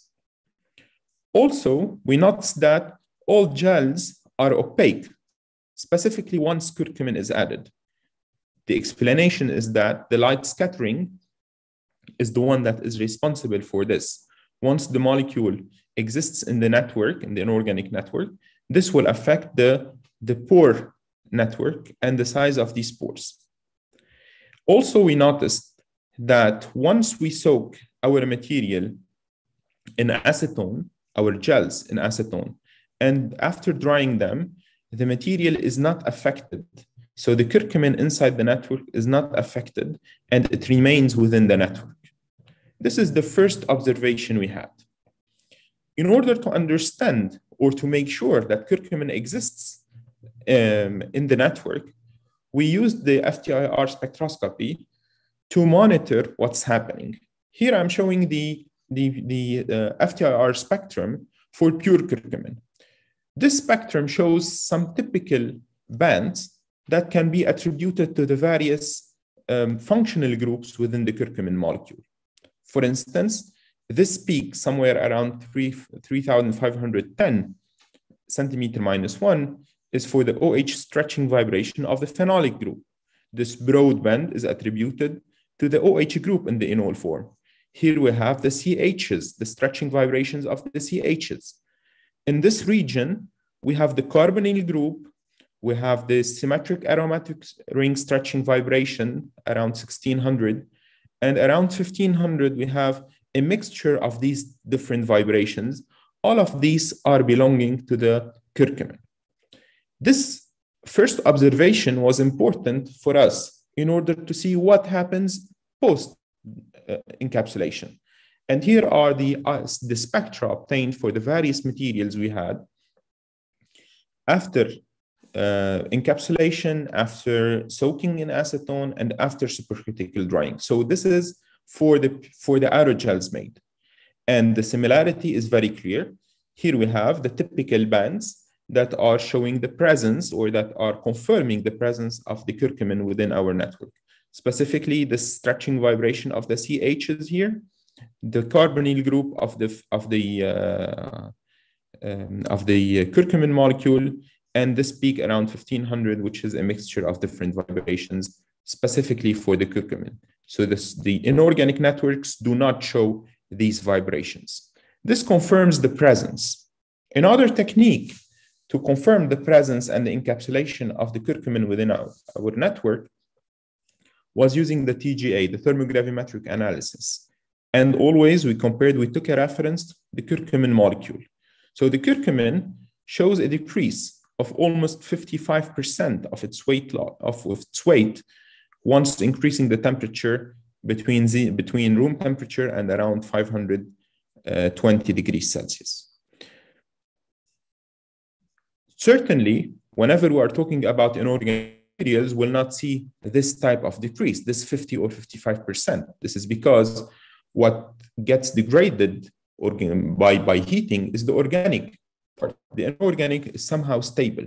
So the decrease in the weight loss observed for these materials is divided into two parts. The first one is the loss of weakly bonded water molecules, which are absorbed on the surface of the aerogels. And the remaining part here is attributed to the loss of the organic moiety, which exists. Here I'm showing you some of these TGA curves for the aerogels. I'm not showing all of them. I took three different materials, the silicon-based, the titanium-based, and the dysprosium-based. And this shows also that even for these three, we have different weight losses which explain the disparity in the curcumin binding with the various aerogels. So this means that the curcumin does not have the same affinity to the various inorganic networks. The fluorescence microscopy shows also the dispersion of the curcumin molecule within the network. So here we have a sample of our gel under white light excitation, and this is under excitation at 365 nanometers. And this shows that the fluorescing molecule is dispersed within the network. The scanning electron microscopy confirmed the porosity of this material and also showed that a minor effect of the presence of the curcumin in the network is seen pre and post encapsulation. So here, for instance, I'm showing you micrographs for silicon, dysprosium, titanium, cobalt, iron oxides before and after curcumin. And these micrographs show little difference between the materials with or without curcumin. And here I'm showing you the various or the broad range of materials that we tested whenever curcumin is present. So these micrographs show that the presence of the curcumin within the network makes the material to be slightly denser and reduces the porosity, but by not that much. And the material is still highly porous. In order to understand what happens for the network, we try to understand it from a perspective where we said, okay, fine. So we are putting the curcumin within the network. But what happens to this network pre and post gelation? So what happens to this material, to this mixture pre and post gelation? So, and we wanted to understand how the curcumin releases from the hybrid alcohol-gels in acetone.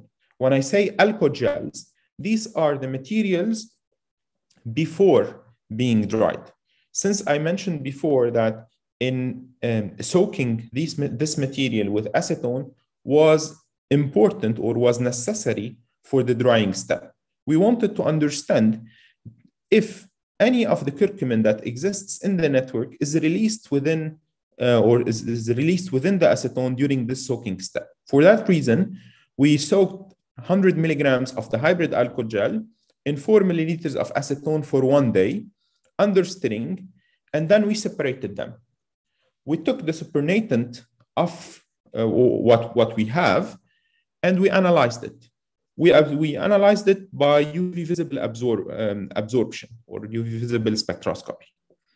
So here we have, or I'm showing you how the curcumin absorbs within this range. And we prepared a calibration curve, a clear calibration curve to understand how much is released. Here I'm showing you 3 different behaviors. This is for silicon, this is for titanium, and this is for neodymium. Great. What do we have here? If you look at this, we can see that the most important band or the largest absorption is seen here. And this is attributed to the electronic dipole allowed pi star excitation of the extended pi conjugation system in the curcumin.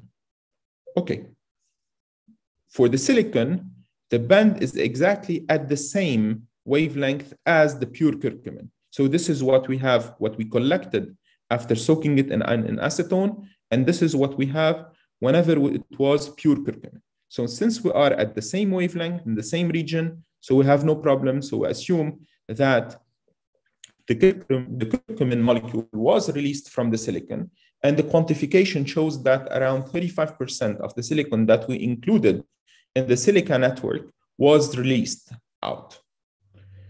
This was for the silicon, and the color that we have here for this supernatant is exactly the same as we have as the one we have for pure silicon, for pure curcumin.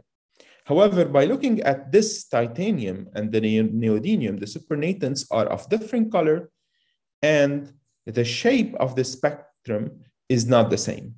So what's happening here at the level of the titanium and neodymium?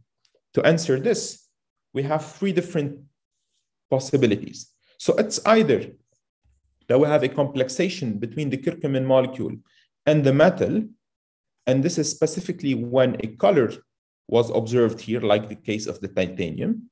So the complexation is the one responsible for the change in the color. Or in the case of neodymium, we have a completely different scenario, which is a strong interaction between the curcumin and the molecule.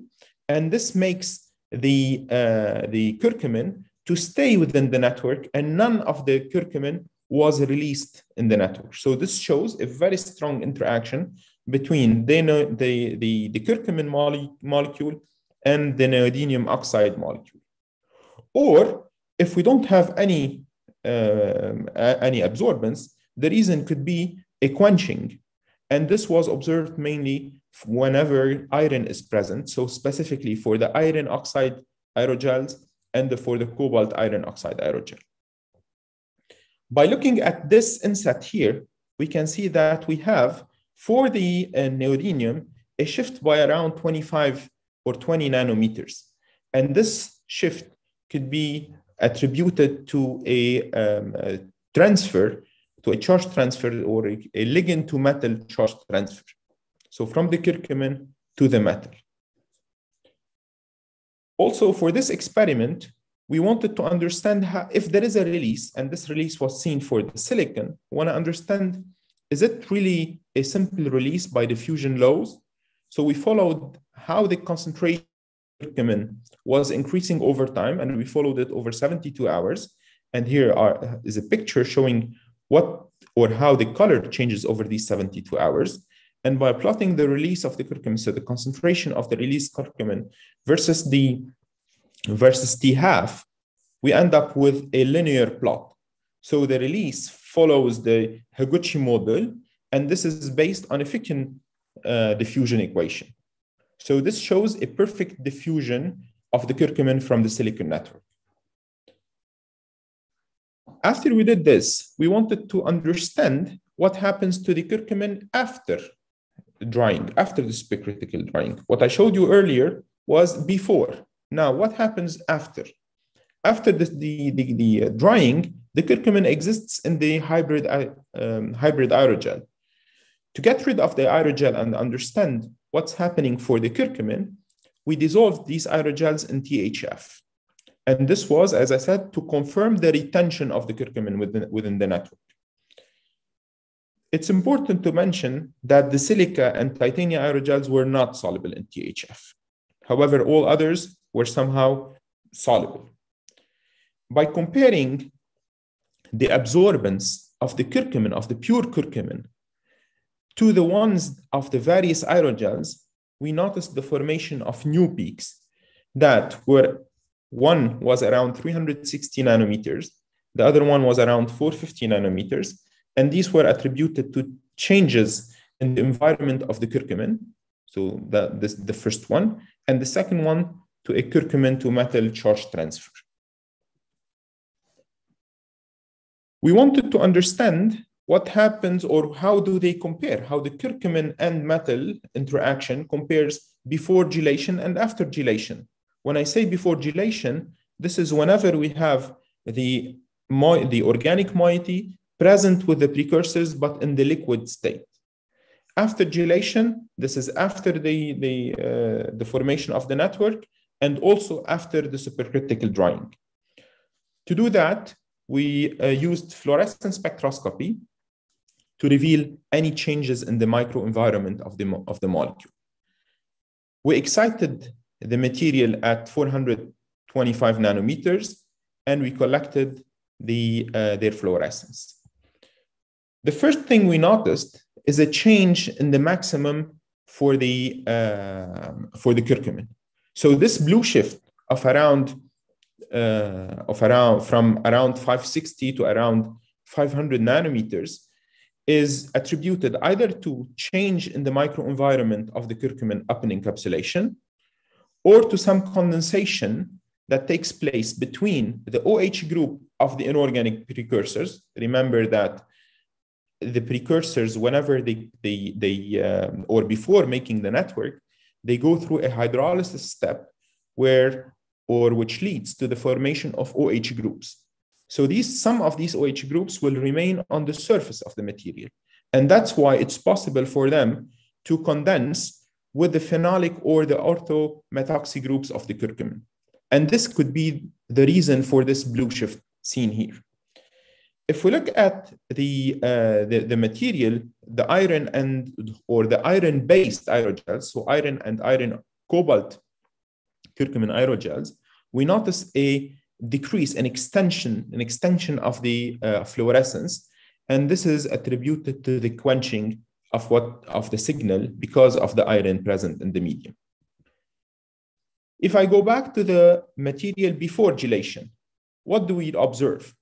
We notice here the extension of the fluorescence whenever iron is present. The same thing like what we observed after gelation. So this confirms the idea or the initial interpretation that the presence of iron within this type of material is the one responsible for the quenching. But also, we noticed for the titania based a redshift and an increase in the intensity of the fluorescence signal. What do we have this? This can be attributed to some change in the environment and specifically to a very weak interaction between the titanium and the curcumin present. So this high solution confirms the absence of any quenching, as I said before, and the low intensity here after gelation is due to the presence of the curcumin in the material. This is for the quenching for the iron, but what about the quenching for the titanium material? Something I did not mention earlier, that in order to make the titanium aerogel, the use of nitric acid was important. So we need to acidify the medium in order to form the network.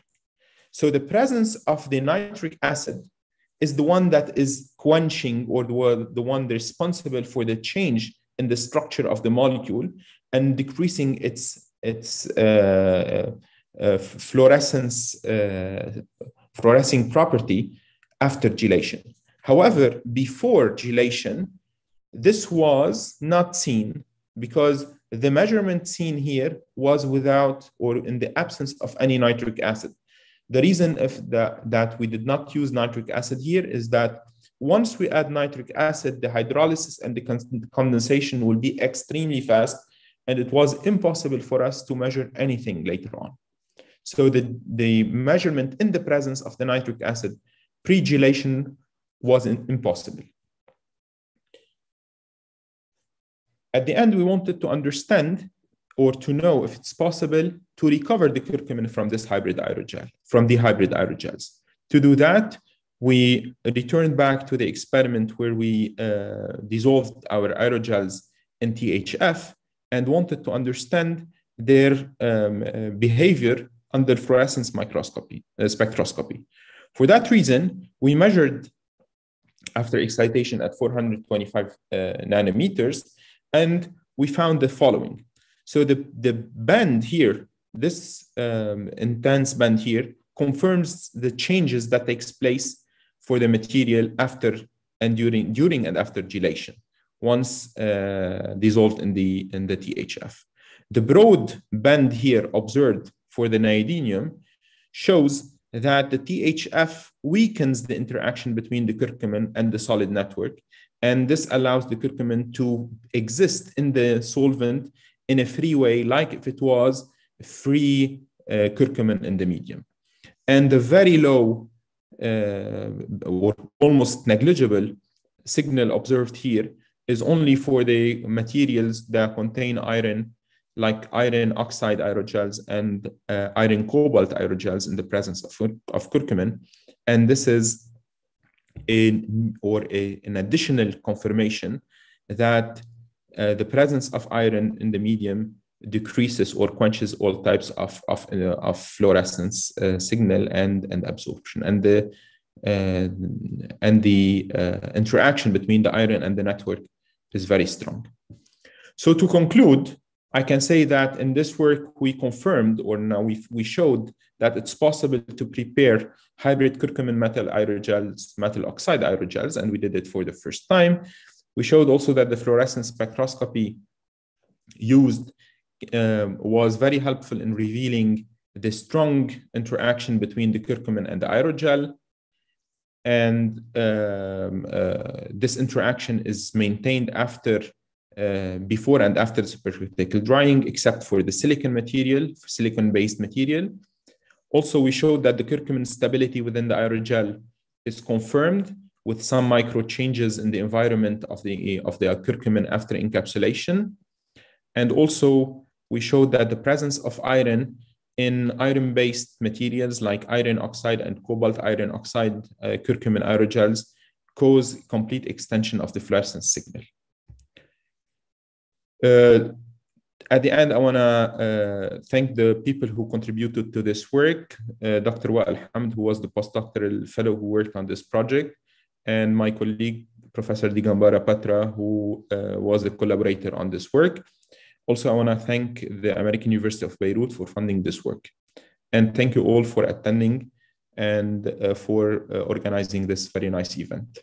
Thank you. Thank you, Professor Rashi, for your excellent talk on curcumin-loaded aerogels. And we are very much thankful to you for sparing so much of your valuable time for us. And we will encourage our students to interact with you virtually with any questions or anything, because today we do not have time. And we are very much thankful to you to hear from you. And hopefully we will meet again in future. So this is the end of our session today, and we are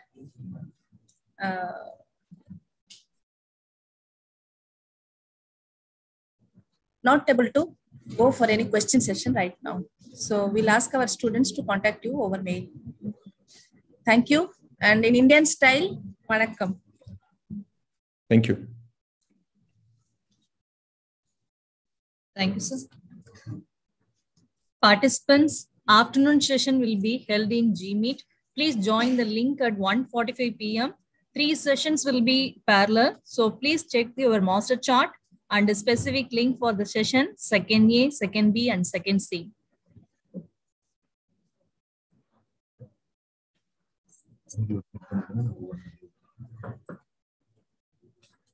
We are taking a lunch break up to 1:45.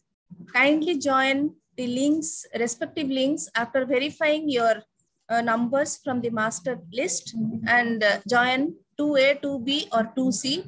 The links have already been given. In case of difficulty, kindly contact us. Thank you. Thank you for your patient listening and making the session successful. Thanks a lot.